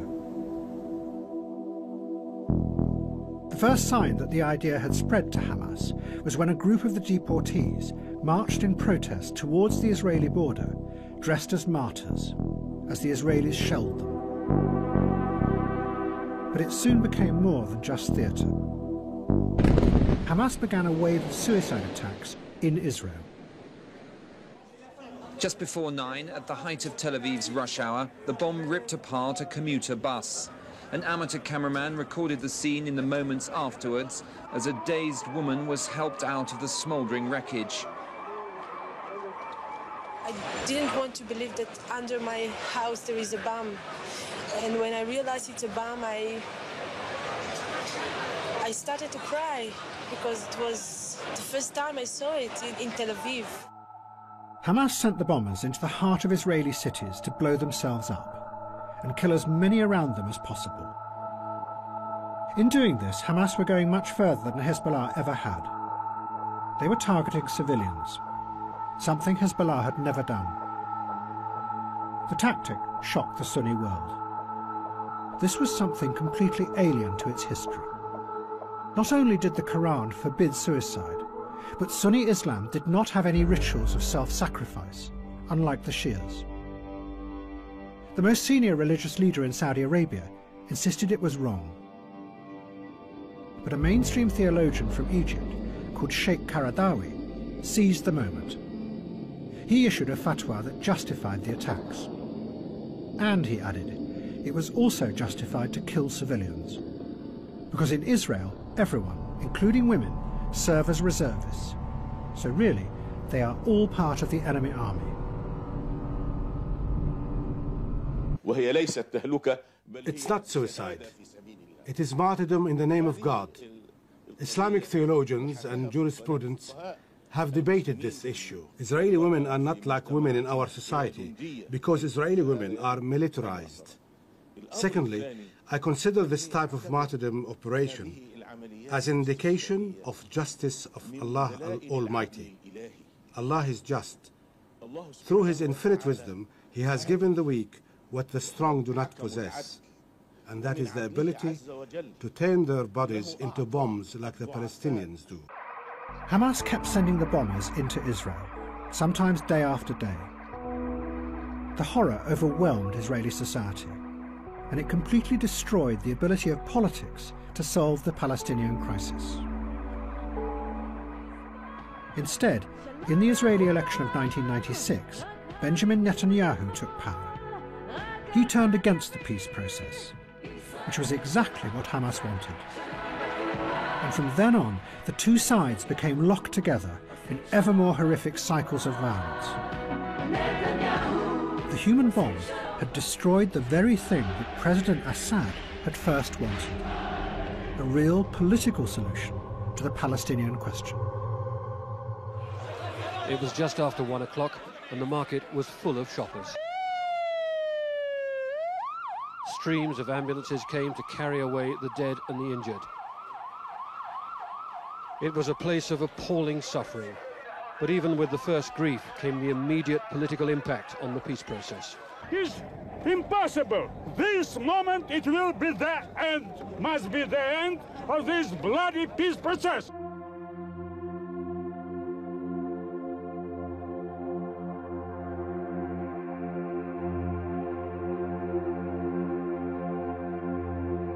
And in America, all optimistic visions of the future had also disappeared.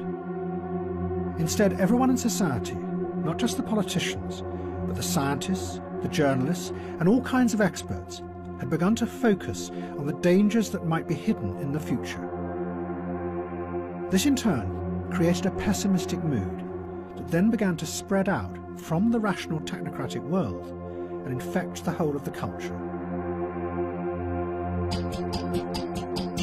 And everyone became possessed by dark forebodings, imagining the very worst that might happen.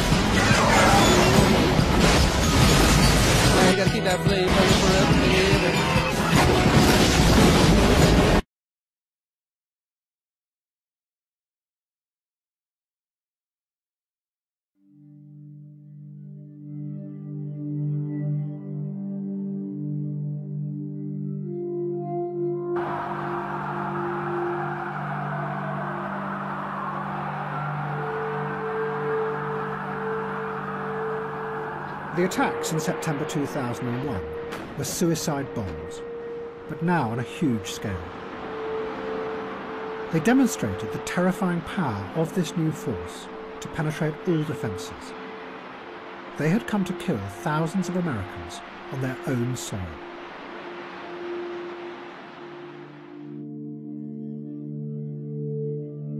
"20 years before, President Reagan had been confronted by the first suicide bombers. They had been unleashed by President Assad of Syria to force America out of the Middle East.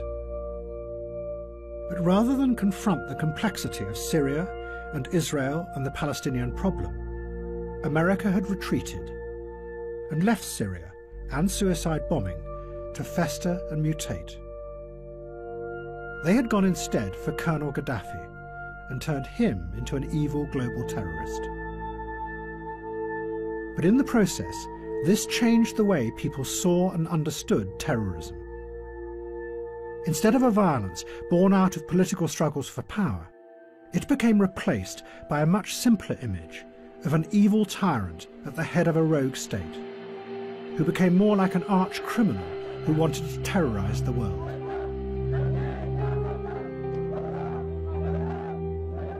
All the politics and power dropped away. The problem was just them and their evil personalities.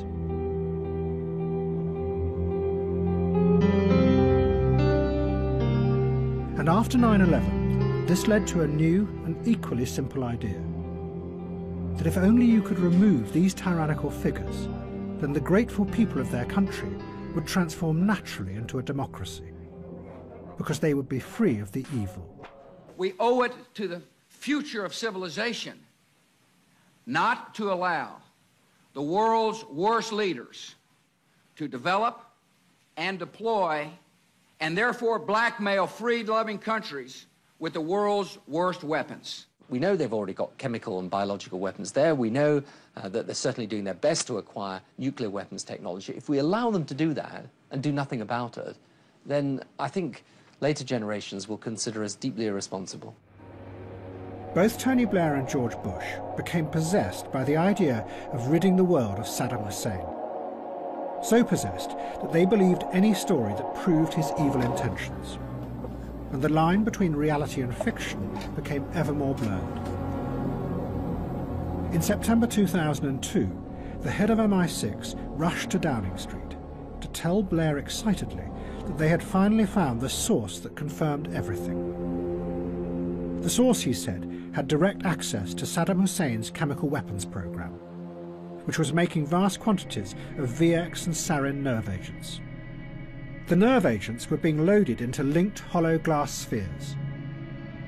But then someone in MI6 noticed that the detail the source was describing was identical to scenes in the 1996 movie The Rock, starring Sean Connery and Nicolas Cage.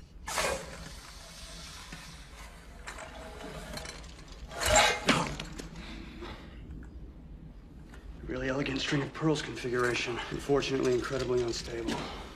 Well, what exactly does this stuff do?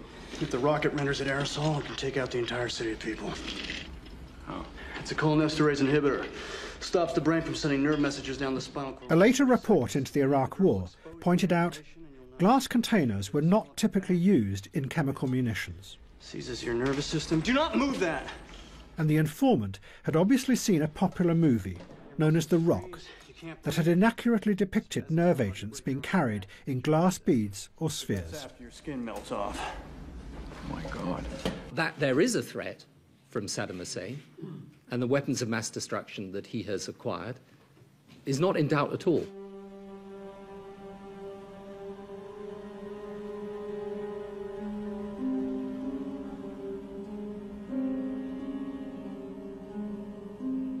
Hafez al-Assad had died in 2000. His son Bashar became the new president of Syria. But he couldn't escape the inexorable logic of what his father had started. 20 years before, his father had sent Shiite suicide bombers to attack the Americans in Lebanon. Now, as America and Britain invaded Iraq, Bashar decided that he would copy his father. But what he was about to let loose would tear the Arab world apart, and then come back to try to destroy him.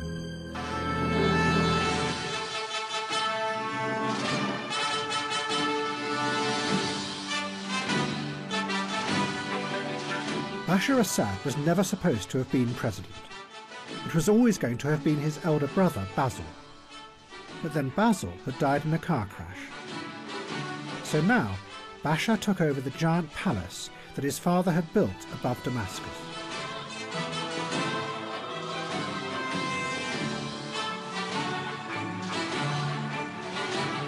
Up to this point, Bashar had not been interested in politics. He was fascinated by computers. He founded the Syrian Computer Society and brought the internet to the country. His favourite band was the Electric Light Orchestra. But now he was president, and he set out to attack America.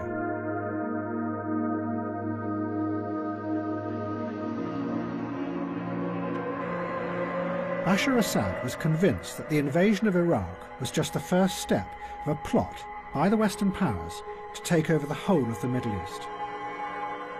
He knew that the invasion had outraged many of the radical Islamists in Syria, and what they most wanted to do was to go to Iraq and kill Americans. So Bashar instructed the Syrian intelligence services to help them do this. Syrian agents set up a pipeline that began to feed thousands of militants across the border and into the heart of the insurgency. And it grew. Within a year, almost all the foreign fighters from across the world were coming through Syria. And they brought suicide bombing with them. The Americans estimated that 90% of the suicide bombers in Iraq were foreign fighters.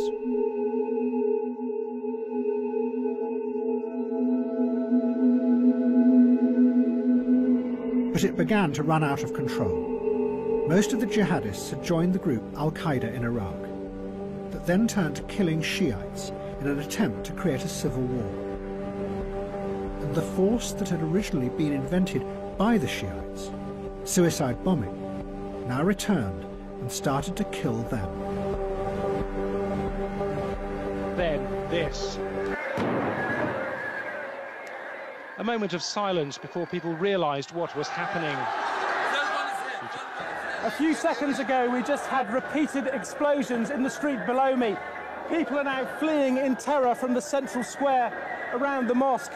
This is what everybody feared. We just heard another explosion in the distance, that somebody would try to target this religious festival to try to bring about a sectarian conflict in Iraq.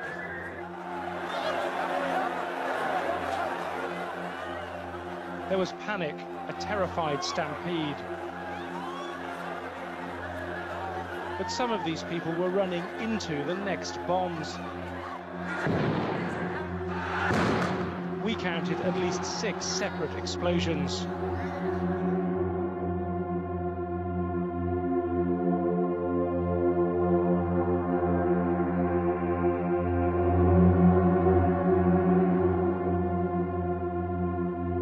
Tony Blair and George Bush were faced by disaster. Iraq was imploding, while at home they were being accused of lying to their own people to justify the invasion. What they desperately needed was something that would show that the invasion was having a good effect in the Arab world. So they made an extraordinary decision. They turned for help to the man who they had always insisted was one of the world's most dangerous tyrants, Colonel Gaddafi. And instead, they set out to make him their new best friend. It was going to be the highest achievement of perception management. A man who had been created by the West as a fake global supervillain was now going to be turned into a fake hero of democracy. And everyone, not just politicians, would become involved. Public relations, academics, television presenters, spies, and even musicians were all going to help reinvent Colonel Gaddafi. It would show just how many people in the Western establishment had by now become the engineers of this fake world.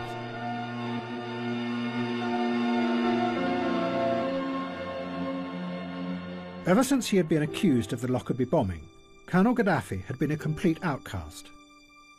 The West had imposed sanctions on Libya, and the economy was falling apart. But then suddenly, Tony Blair broke live into the BBC Evening News. The Prime Minister, Tony Blair, is about to make a statement the BBC understands from Downing Street. It's of international significance. He'll be making his statement at any moment. Now we can see pictures of him in Durham City. Here he is. Colonel Gaddafi has confirmed that Libya has in the past sought to develop weapons of mass destruction capabilities. Libya has now declared its intention to dismantle its weapons of mass destruction completely. This decision by Colonel Gaddafi is an historic one and a courageous one, and I applaud it.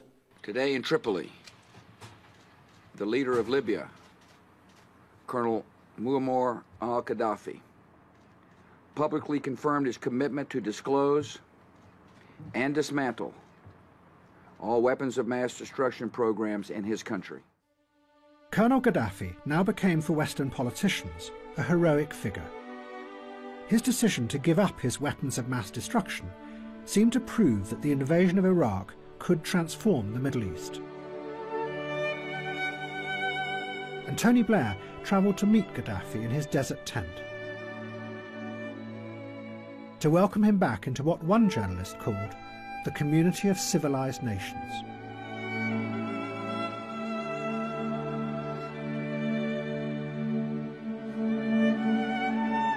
But as in the past, nothing was what it seemed with Colonel Gaddafi. In reality, Gaddafi did not really have the terrifying weapons of mass destruction that he was promising to destroy. His nuclear program had stuttered to a halt long ago and never produced anything dangerous. He had managed to buy some equipment on the black market, but his technicians had been unable to assemble it. His biological weapons were non-existent. All he had was some old mustard gas in leaking barrels. But now, he had to pretend to have a terrifying arsenal of weapons, and the West had to pretend that they had avoided another global threat. And then the made-up stories became even more complicated. As part of the deal, the West said that if Gaddafi admitted that Libya had done the Lockerbie bombing, then they would lift the sanctions. But many of those who had investigated Lockerbie were still convinced that Libya hadn't done it, that really it had been Syria. But Colonel Gaddafi confessed. His son Saif was interviewed about this confession. He said that his father was simply pretending that he had been behind the Lockerbie bombing to get the sanctions lifted, that new lies were being built on top of old lies to construct a completely make-believe world. You have to accept, or you had to accept at that time, the responsibility, because you have to accept responsibilities, you have to pay compensation in order to get rid of the sanction. It means we did that not because we are convinced that we did it, but because to find an exit out of this nightmare. So what you're saying is that you accept responsibility, but you're not admitting that you did it? Yes. And this is all a sham, you're saying, just to get sanctions over with so that you can start normal diplomatic relations with the West? Okay. What's wrong with that? It's a very cynical way to behave as a country, isn't it? Many people would say. First of all, I mean, the Americans and the British, they told us to write that letter. They told us to pay compensation. And then they opened their embassies and they restored the relation and they came to us. It was their game, not our game. That's great, thank you. Does the leader know there's a picture on the television? Are you going to tell him? Oh, good, thank you.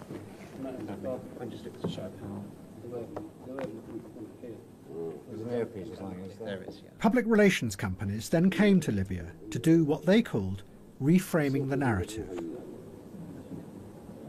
One firm was paid $3 million to turn Gaddafi into what they described as a modern world thinker. Is that going to be there or not? Okay. We're going in 10.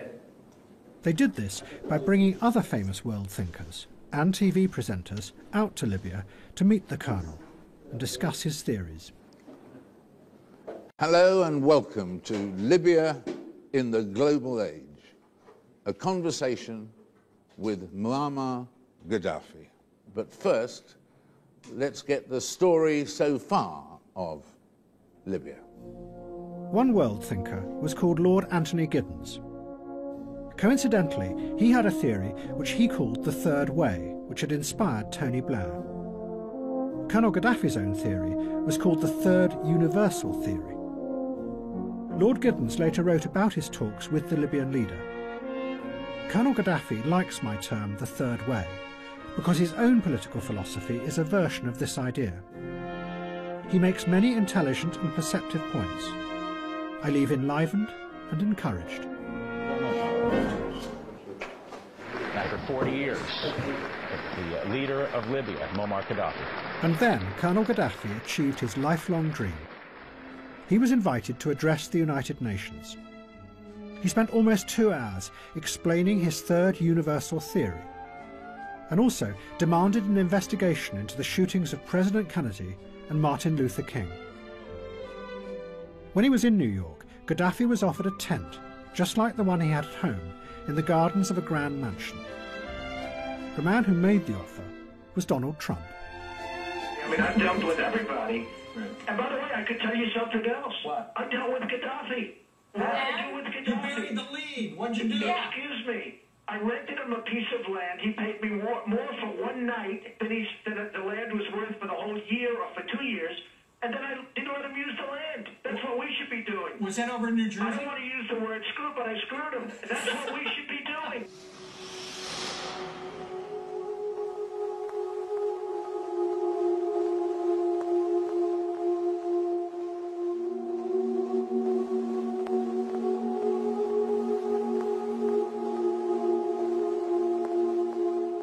People in Britain and America now began to turn away from politics. The effect of the Iraq War had been very powerful. Not only did millions of people feel that they had been lied to over the weapons of mass destruction, but there was a deeper feeling that whatever they did or said had no effect. That despite the mass protests and the fears and the warnings, the war had happened anyway. Liberals, radicals, and a whole new generation of young people retreated. They turned instead to another world that was free of this hypocrisy and the corruption of politics. They went into cyberspace. Once upon a time it was you I know.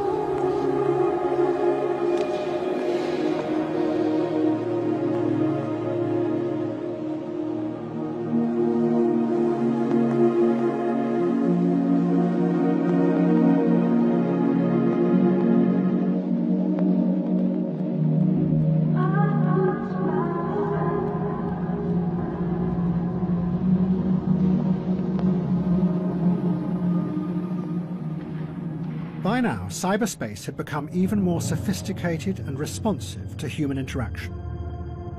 The online world was full of algorithms that could analyze and predict human behavior. The man behind much of this was a scientist called Judea Pearl. He was the godfather of modern artificial intelligence. Pearl's breakthrough had been to use what were called Bayesian belief networks. They were systems that could predict behavior even when the information was incomplete. But to make the system work, Pearl and others had imported a model of human beings drawn from economics. They created what were called rational agents, software that mimicked human beings, but in a very simplified form. The model assumed that the agent would always act rationally in order to get what it wanted, nothing more.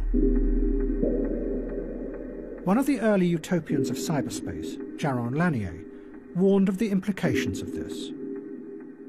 The agent's model of what you are interested in will always be a cartoon model. And in return, you will see a cartoon version of the world through the agent's eyes. And, he added, it will never be clear who they are working for, you or someone else.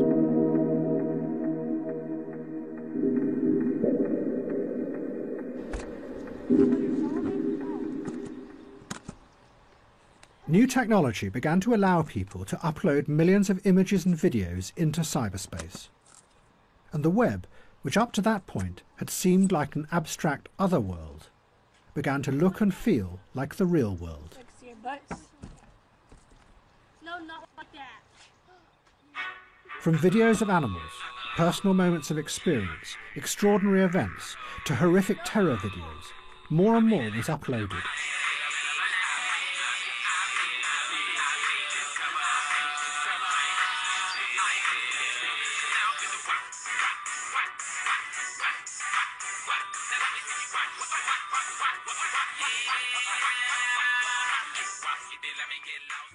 And in a strange, sad twist, the first terrorist beheading video that was posted online was that of Judea Pearl's own son, Daniel Pearl. He was a journalist for the Wall Street Journal and had been kidnapped by radical Islamists in Pakistan. They recorded what they said was his confession and then his killing. My name is Daniel Pearl. I'm a Jewish American. I come from, on my father's side, a family of Zionists.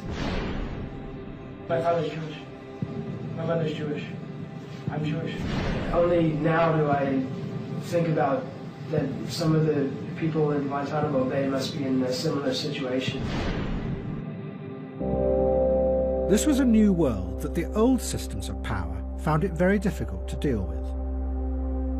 In the wake of the 9/11 attacks, the security agencies secretly collected data from millions of people online. One program was called Optic Nerve. It took stills from the webcam conversations of millions of people across the world, trying to spot terrorists planning another attack. The program did not discover a single terrorist, but it did discover something else. A top-secret assessment said, unfortunately, there are issues with undesirable images within the data. It would appear that a surprising number of people are using webcam conversations to show intimate parts of their body to the other person. Also, the fact that the software allows more than one person to view a webcam stream means that it appears to be being used to broadcast pornography.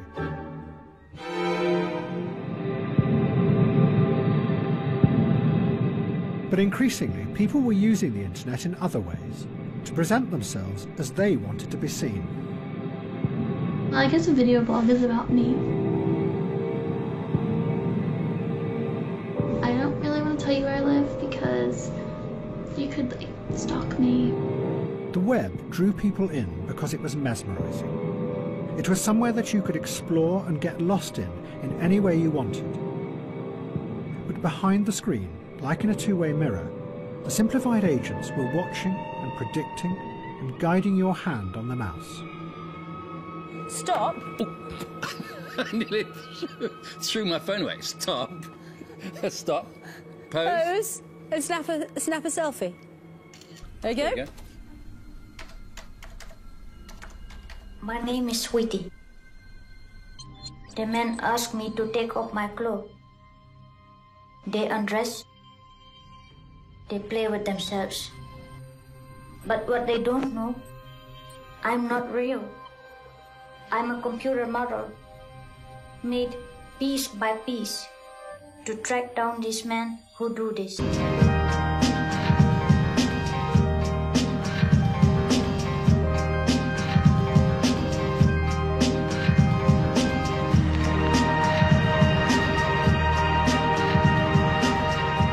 As the intelligence systems online gathered ever more data, new forms of guidance began to emerge. Social media created filters, complex algorithms that looked at what individuals liked and then fed more of the same back to them.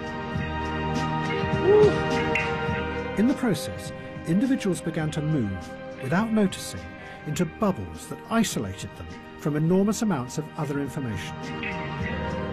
They only heard and saw what they liked. And the news feeds increasingly excluded anything that might challenge people's pre-existing beliefs. Now it's alright, I know when my own life is coming, I say you will call out yourself.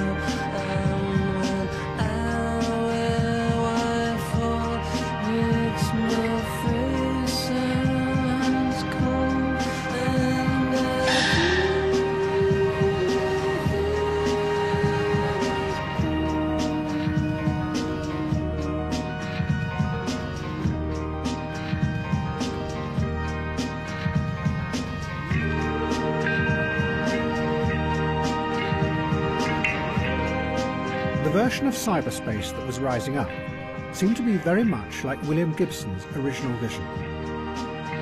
That behind the superficial freedoms of the web were a few giant corporations with opaque systems that controlled what people saw and shaped what they thought. And what was even more mysterious was how they made their decisions about what you should like and what should be hidden from you.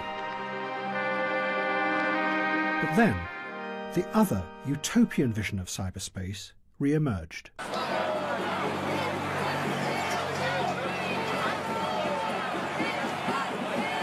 Taking over the roadway.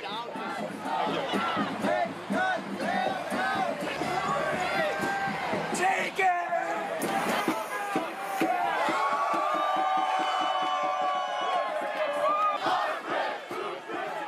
After the financial crash of 2008, the politicians saved the banks.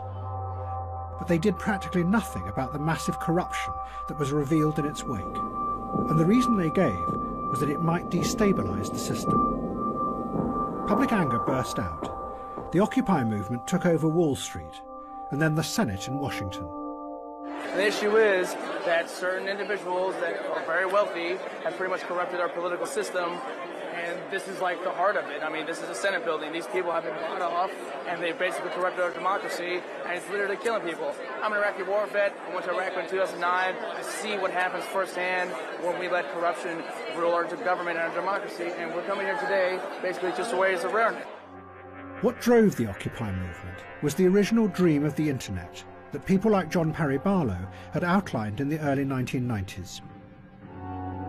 In his declaration of the independence of cyberspace, Barlow had described a new world, free of politics and the old hierarchies of power. A space where people connected together as equals in a network, and built a new society without leaders.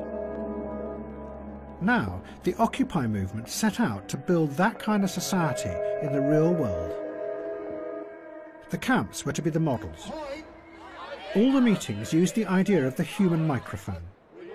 People throughout the crowd repeated a speaker's words so everyone could hear them. We are now going to vote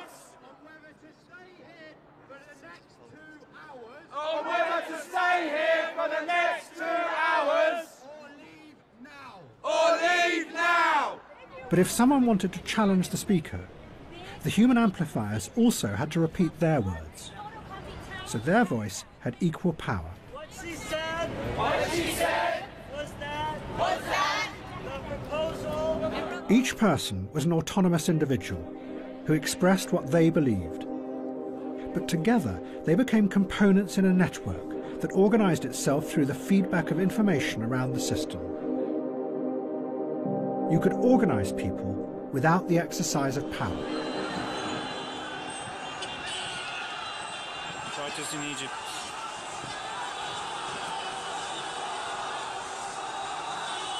Gamata Dua, Main Street. Looks like chaos. Looks like police running around and a few hundred people walking down the street.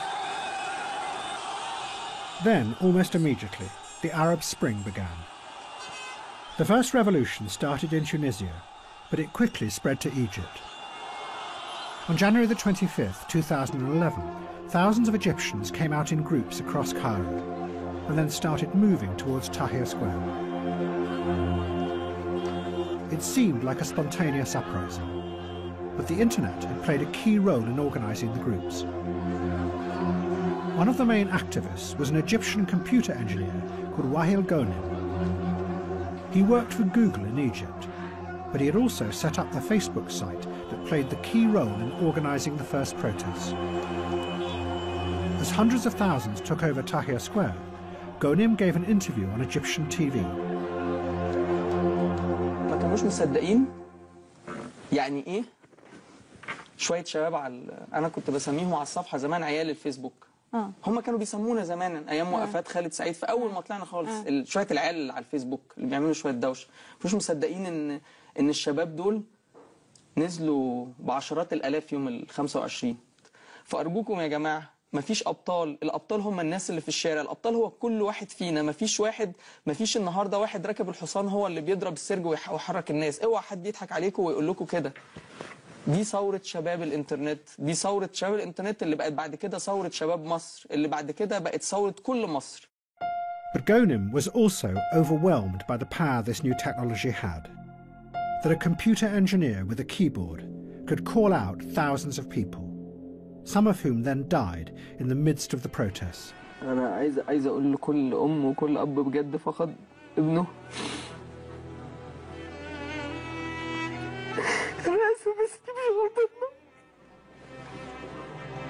والله العظيم غلطتنا. دي غلطة كل واحد كان ماسك في السلطة ومثبت فيها.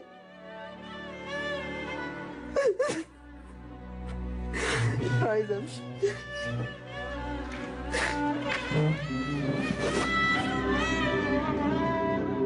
Many liberals in the West saw this as proof of the revolutionary power of the internet. Again, it seemed to be able to organize a revolution without leaders.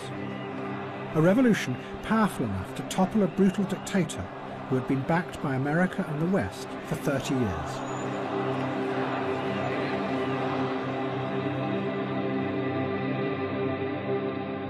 But the internet radicals were not the only ones who saw their dreams being fulfilled in the Arab Spring.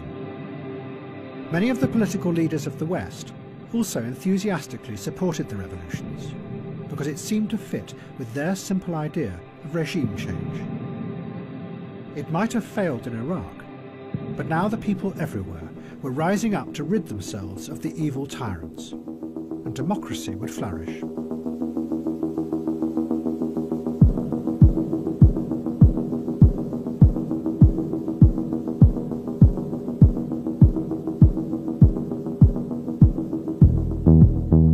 So when an uprising began in Libya, Britain, France and America supported it. And suddenly, Colonel Gaddafi stopped being a hero of the West.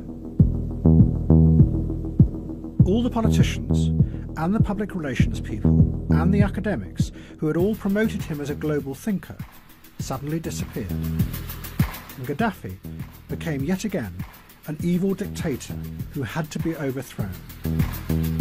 His son Saif said, "The way these people are disowning me and my father is disgusting. Just a few months ago, we were being treated as honoured friends.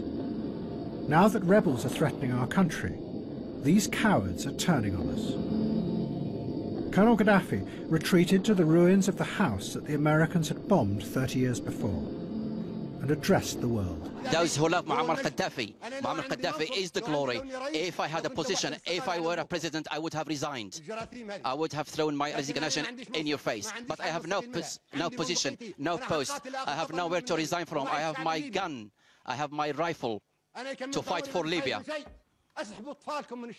Withdraw your children from the streets. Take your children back.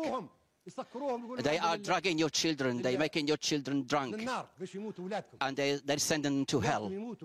Your children will die. What for?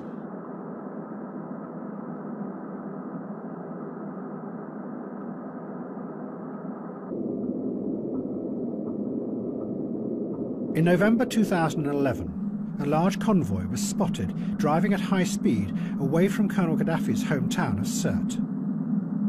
An American drone, controlled from a shed outside Las Vegas, was sent to follow it.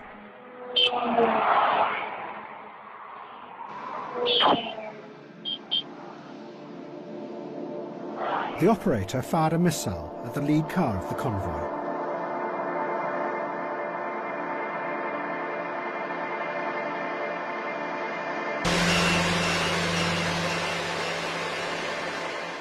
Gaddafi then fled, looking for shelter from the oncoming rebel forces. He hid under the road in a drainage pipe.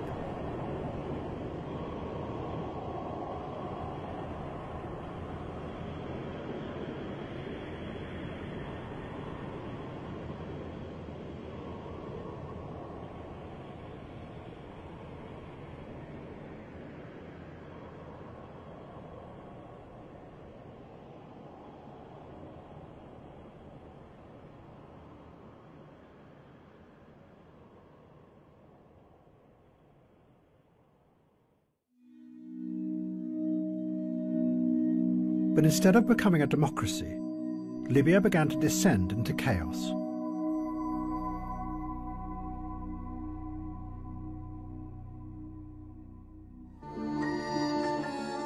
And the other revolutions were also failing. The Occupy camps had become trapped in endless meetings, and it became clear that there was a terrible confusion at the heart of the movement. The radicals had believed that if they could create a new way of organising people, then a new society would emerge. But what they did not have was a picture of what that society would be like, a vision of the future. The truth was that their revolution was not about an idea. It was about how you manage things. And those who had started the revolution in Egypt came face to face with the same terrible fact. Social media had helped to bring people together in Tahrir Square. But once there, the internet gave no clue as to what kind of new society they could create in Egypt. The movement stalled. And a group that did have a powerful idea, the Muslim Brotherhood, rushed in to fill the vacuum. The Brotherhood took power in an election, and one of them, Mohamed Morsi, became president. The liberals and the left were shocked, and bit by bit they turned back to the military, protesting, asking them to save the revolution from being captured by Islamists. In the spring of 2013, the military took action. They arrested the president and killed hundreds of his supporters who protested. And an extraordinary spectacle unfolded in Tahrir Square. Thousands of the liberal activists who had begun the revolution 2 years before, summoned by social media, now welcomed the military back by waving their laser pens at the helicopters flying overhead.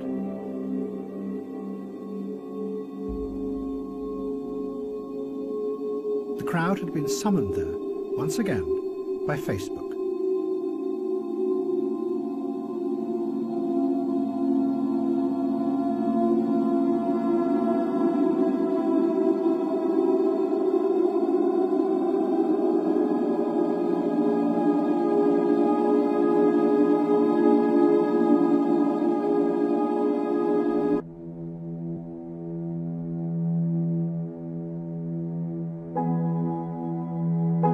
After the failure of the revolutions, it was not just the radicals. No one in the West had any idea of how to change the world. At home, the politicians had given so much of their power away to finance and the ever-growing managerial bureaucracies that they, in effect, had become managers themselves. While abroad, all their adventures had failed, and their simplistic vision of the world had been exposed as dangerous and destructive.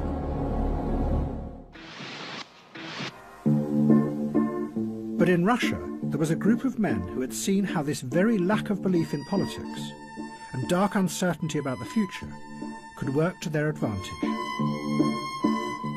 What they had done was turn politics into a strange theatre, where nobody knew what was true or what was fake any longer.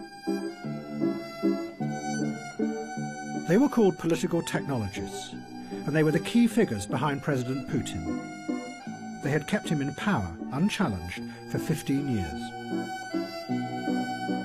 Some of them had been dissidents back in the 1970s, and had been powerfully influenced by the science fiction writings of the Strugatsky brothers. 20 years later, when Russia fell apart after the end of communism, they rose up and took control of the media. And they used it to manipulate the electorate on a vast scale. For them, reality was just something that could be manipulated and shaped into anything you wanted it to be.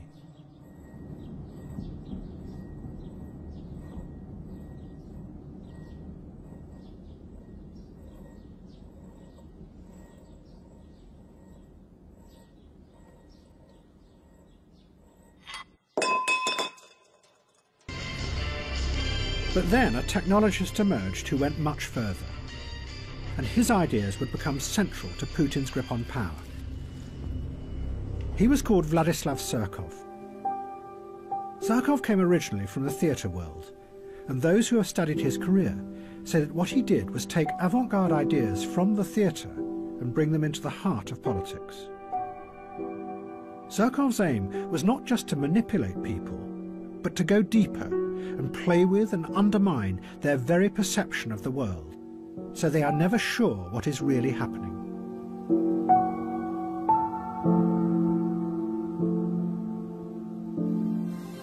Surkov turned Russian politics into a bewildering, constantly changing piece of theatre. He used Kremlin money to sponsor all kinds of groups, from mass anti-fascist youth organisations to the very opposite, neo-Nazi skinheads. And liberal human rights groups who then attacked the government. Surkov even backed whole political parties that were opposed to President Putin. But the key thing was that Surkov then let it be known that this was what he was doing, which meant that no one was sure what was real or what was fake in modern Russia. As one journalist put it, it's a strategy of power that keeps any opposition constantly confused. A ceaseless shape-shifting that is unstoppable because it is indefinable. Meanwhile, real power was elsewhere, hidden away behind the stage, exercised without anyone seeing it. And then, the same thing seemed to start happening in the West. By now, it was becoming ever more clear that the system had deep flaws. Every month, there were new revelations of most of the bank's involvement in global corruption, of massive tax avoidance by all the major corporations, of the secret surveillance of everyone's emails by the National Security Agency. Yet no one was prosecuted, except for a few people at the lowest levels. And behind it all, the massive inequality kept on growing. Yet the structure of power remained the same. Nothing ever changed, because nothing could be allowed to destabilize the system. But then, the shape-shifting began. Thank you very much. So nice. So amazing. So amazing. What? That's okay. I love you more, okay?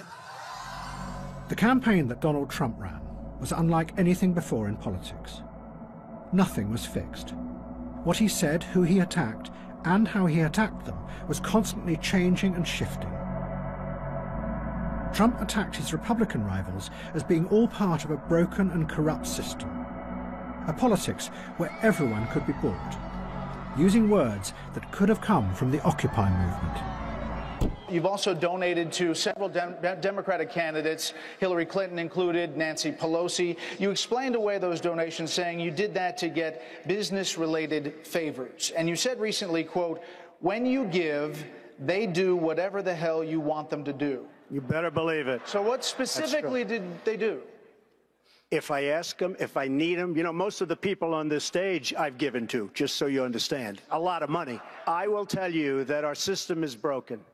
I give to many people. Before 2 months ago, I was a businessman. I give to everybody. When they call, I give. And you know what? When I need something from them, 2 years later, 3 years later, I call them. They are there for me. And that's a broken system. But at the same time, Trump used the language of the extreme racist right in America, connecting with people's darkest fears, pushing them and bringing those fears out into the open. Get the fuck out of here! Our country! Proud fucking American! Made in USA, bitch! Made in fucking USA! Don't fucking cook my burrito, bitch! Don't fucking make my tortilla, motherfucker! And build that fucking wall for me! Trump! I love Trump! Fuck you! I love my country! Yeah! I'll fuck like at least 10 of you up in one fucking city, you fucking pussy! Come on! Many of the facts that Trump asserted were also completely untrue. But Trump didn't care. He and his audience knew that much of what he said bore little relationship to reality. Thank you very much. This meant that Trump defeated journalism, because the journalists' central belief was that their job was to expose lies and assert the truth. Greatly appreciated. With Trump, this became irrelevant. Not surprisingly, Vladimir Putin admired this. Что вы думаете о Дональде Трампе? Ну, он яркий очень человек, талантливый, без всяких сомнений. Но это не наше дело определять его достоинство, это дело избирателей в Соединенных Штатах. Но он абсолютный лидер, мы сегодня видим, президентской гонки. Он говорит о том, что хочет перейти к другому уровню отношений, более плотному, глубокому уровню отношений с Россией. Ну, разве мы можем это не приветствовать? Конечно, мы это приветствуем. Все, что касается внутриполитических вещей, его обороты речи, что он использует для повышения своей популярности, повторяю еще раз, это не наше дело оценивать эту его работу.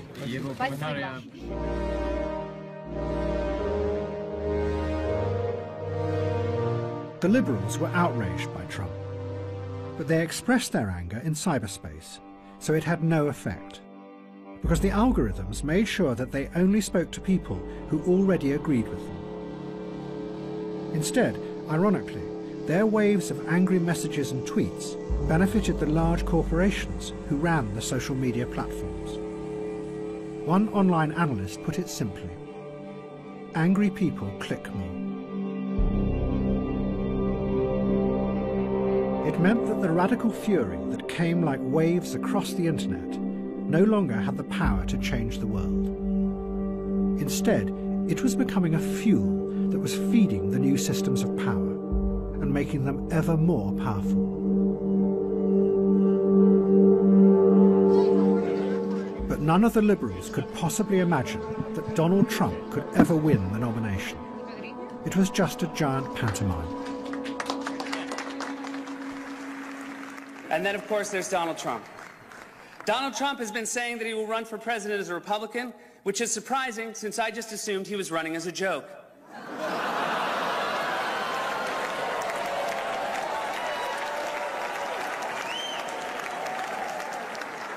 Donald Trump often appears on Fox, which is ironic because a fox often appears on Donald Trump's head.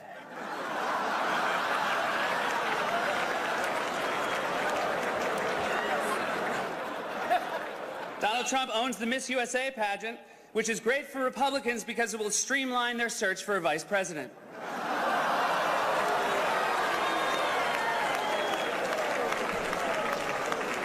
Donald Trump said recently he has a great relationship with the blacks, though unless the blacks are a family of white people, I bet he's mistaken.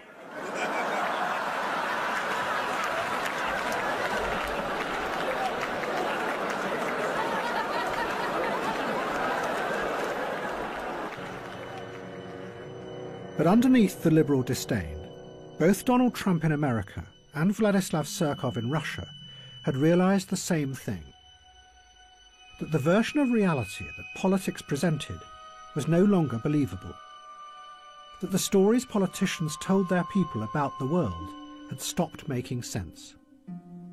And in the face of that, you could play with reality, constantly shifting and changing, and in the process further undermine and weaken the old forms of power.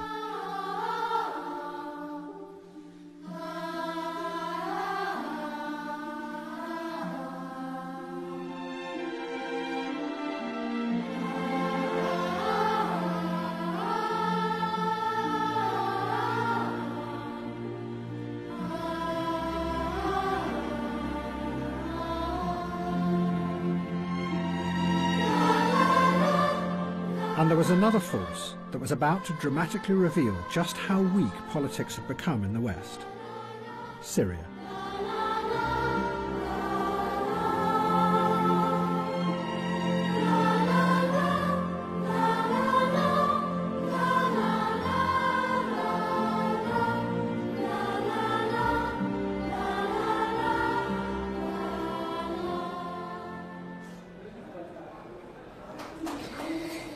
The attack happened here at a central police station in Damascus. Police say the bomber came up the stairs. Police then opened fire, and then police say he detonated the explosives. And the damage is here to see. Behind me, the pockmarked walls where the ball bearings hit. Blood splattered on the walls. And the force of the blast caused walls to collapse. And everything is topsy-turvy, everything destroyed.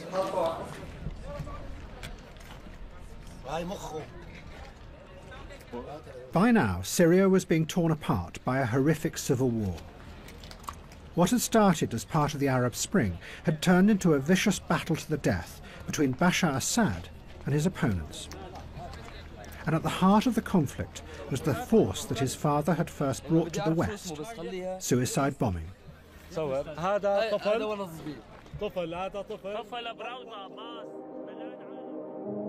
in the 1980s, Bashar Assad's father had seen suicide bombing as a weapon he could use to force the Americans out of the Middle East.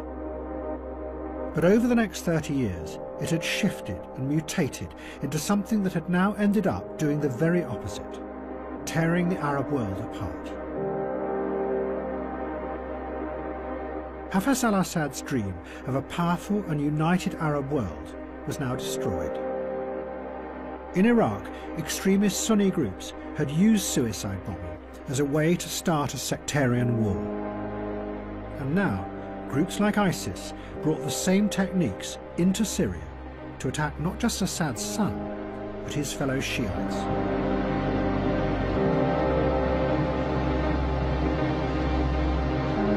And like his father, Bashar Assad retaliated with a vengeful fury, and the country fell apart. Allahu Akbar.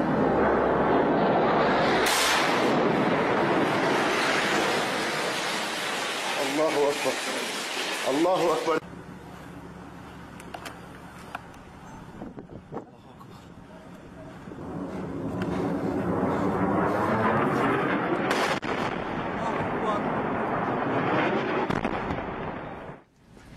My fellow Americans, tonight I want to talk to you about Syria, why it matters, and where we go from here.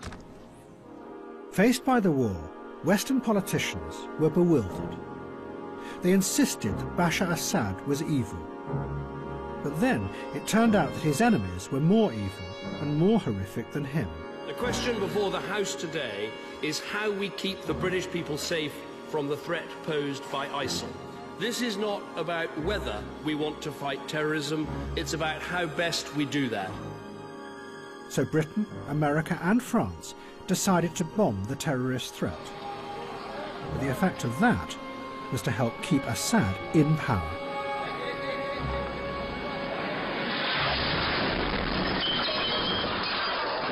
Then it became more confusing. Suddenly, the Russians intervened.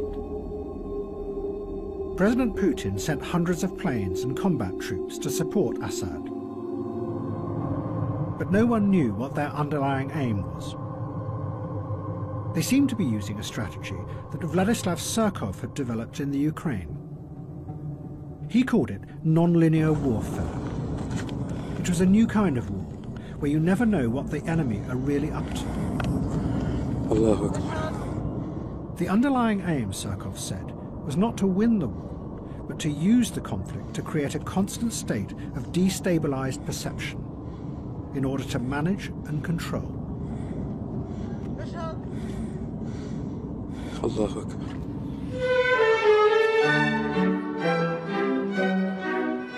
In March 2016, the Russians suddenly announced with a great fanfare that they were leaving Syria. And a concert was held in the ruins of Palmyra to celebrate the withdrawal. But in reality, the Russians never left. They are still there, and still no one knows what they really want. كانت الأمور أسهل مما كنا نتصور رغم أن هذا المكان كان له أهمية. And within Syria, there was a new Islamist ideologist who was determined to exploit the growing uncertainties in Europe and America. He was called Abu Musab al-Suri, the Syrian. وبالمثال هذا يقع فيه كثير من الكتاب الذين اختاروا أن يكونوا كتاب جهاديين وكتاب للجهاد وما مارسوا الجهاد ولا مرة. Al-Suri had originally worked with Osama bin Laden in Afghanistan, but he had turned against him. Al-Suri gave lectures that had a powerful effect on the Islamist movement. He argued that bin Laden had been wrong to attack the West head-on, because it created a massive military response that had almost destroyed Islamism. Instead, al-Suri said, independent groups or individuals should stage random small-scale attacks on civilians in Europe and America. The aim was to spread fear, uncertainty and doubt, and undermine the already failing authority of Western politicians.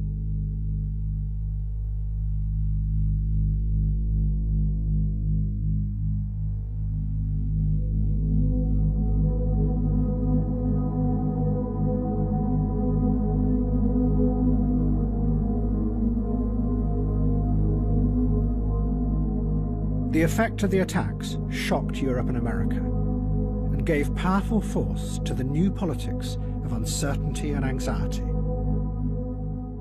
I'm sure that you, with me, share the absolute horror and total revulsion at what happened in Paris last Friday. And I'm afraid there is, and we have to be honest and frank about this and talk about these things without being fearful, there is a problem with some of the Muslim community in this country. There is a problem, and we have to be honest about it. Our politicians, I'm afraid, haven't had the guts. This could be the great Trojan horse of all time. Because you look at the migration, study it, look at it. Now they'll start infiltrating with women and children. Both the Brexit campaign in Britain and Donald Trump in America did exactly what al-Suri had predicted. They used the fear to dramatize a world where everything, even going to a restaurant, had become a risky event. And what had been seen as doomed campaigns on the fringes of society that could never win became frighteningly real. I am genuinely freaked out right now about this whole Brexit thing, because we'd all been told that it wasn't going to happen, like it was going away from Brexiting and onto the staying. And because I had this like bedrock belief, I have friends who like live and work in London, they said, oh, don't worry, we're very sensible people. This isn't going to happen. It's a lot of talk, but that we don't do that sort of stuff here. They were wrong.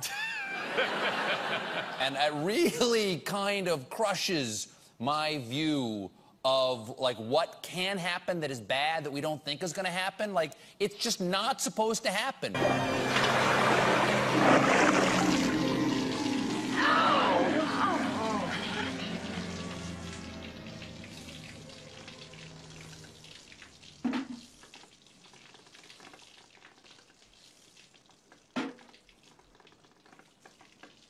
I feel like we're watching the stirrings of fascism in Europe again, and I genuinely never thought it would be my country that did that. I thought this would be America. I thought America was the people who were so filled with hate, not us. And I'm so disappointed. I'm so hurt. Z.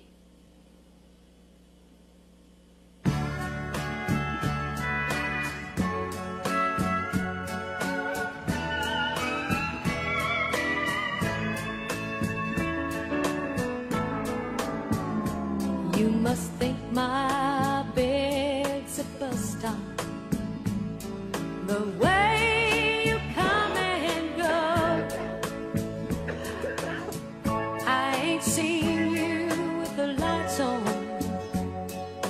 2 nights in a row. So pack your rusty razor. Don't bother with goodbye. Your cup runneth over,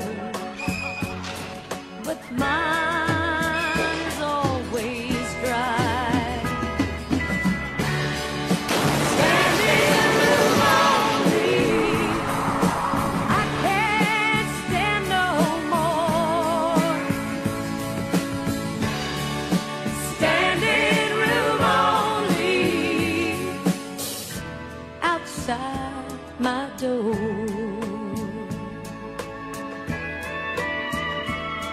Don't help me set the table, 'cause now there's one less place.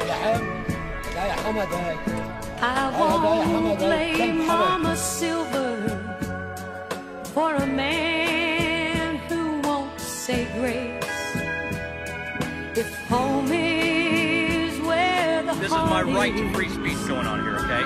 then your home's on the streets. Me, I'll read a good book, turn out the lights, and go to sleep. Standing room only, I can't stand no more, no more. Standing room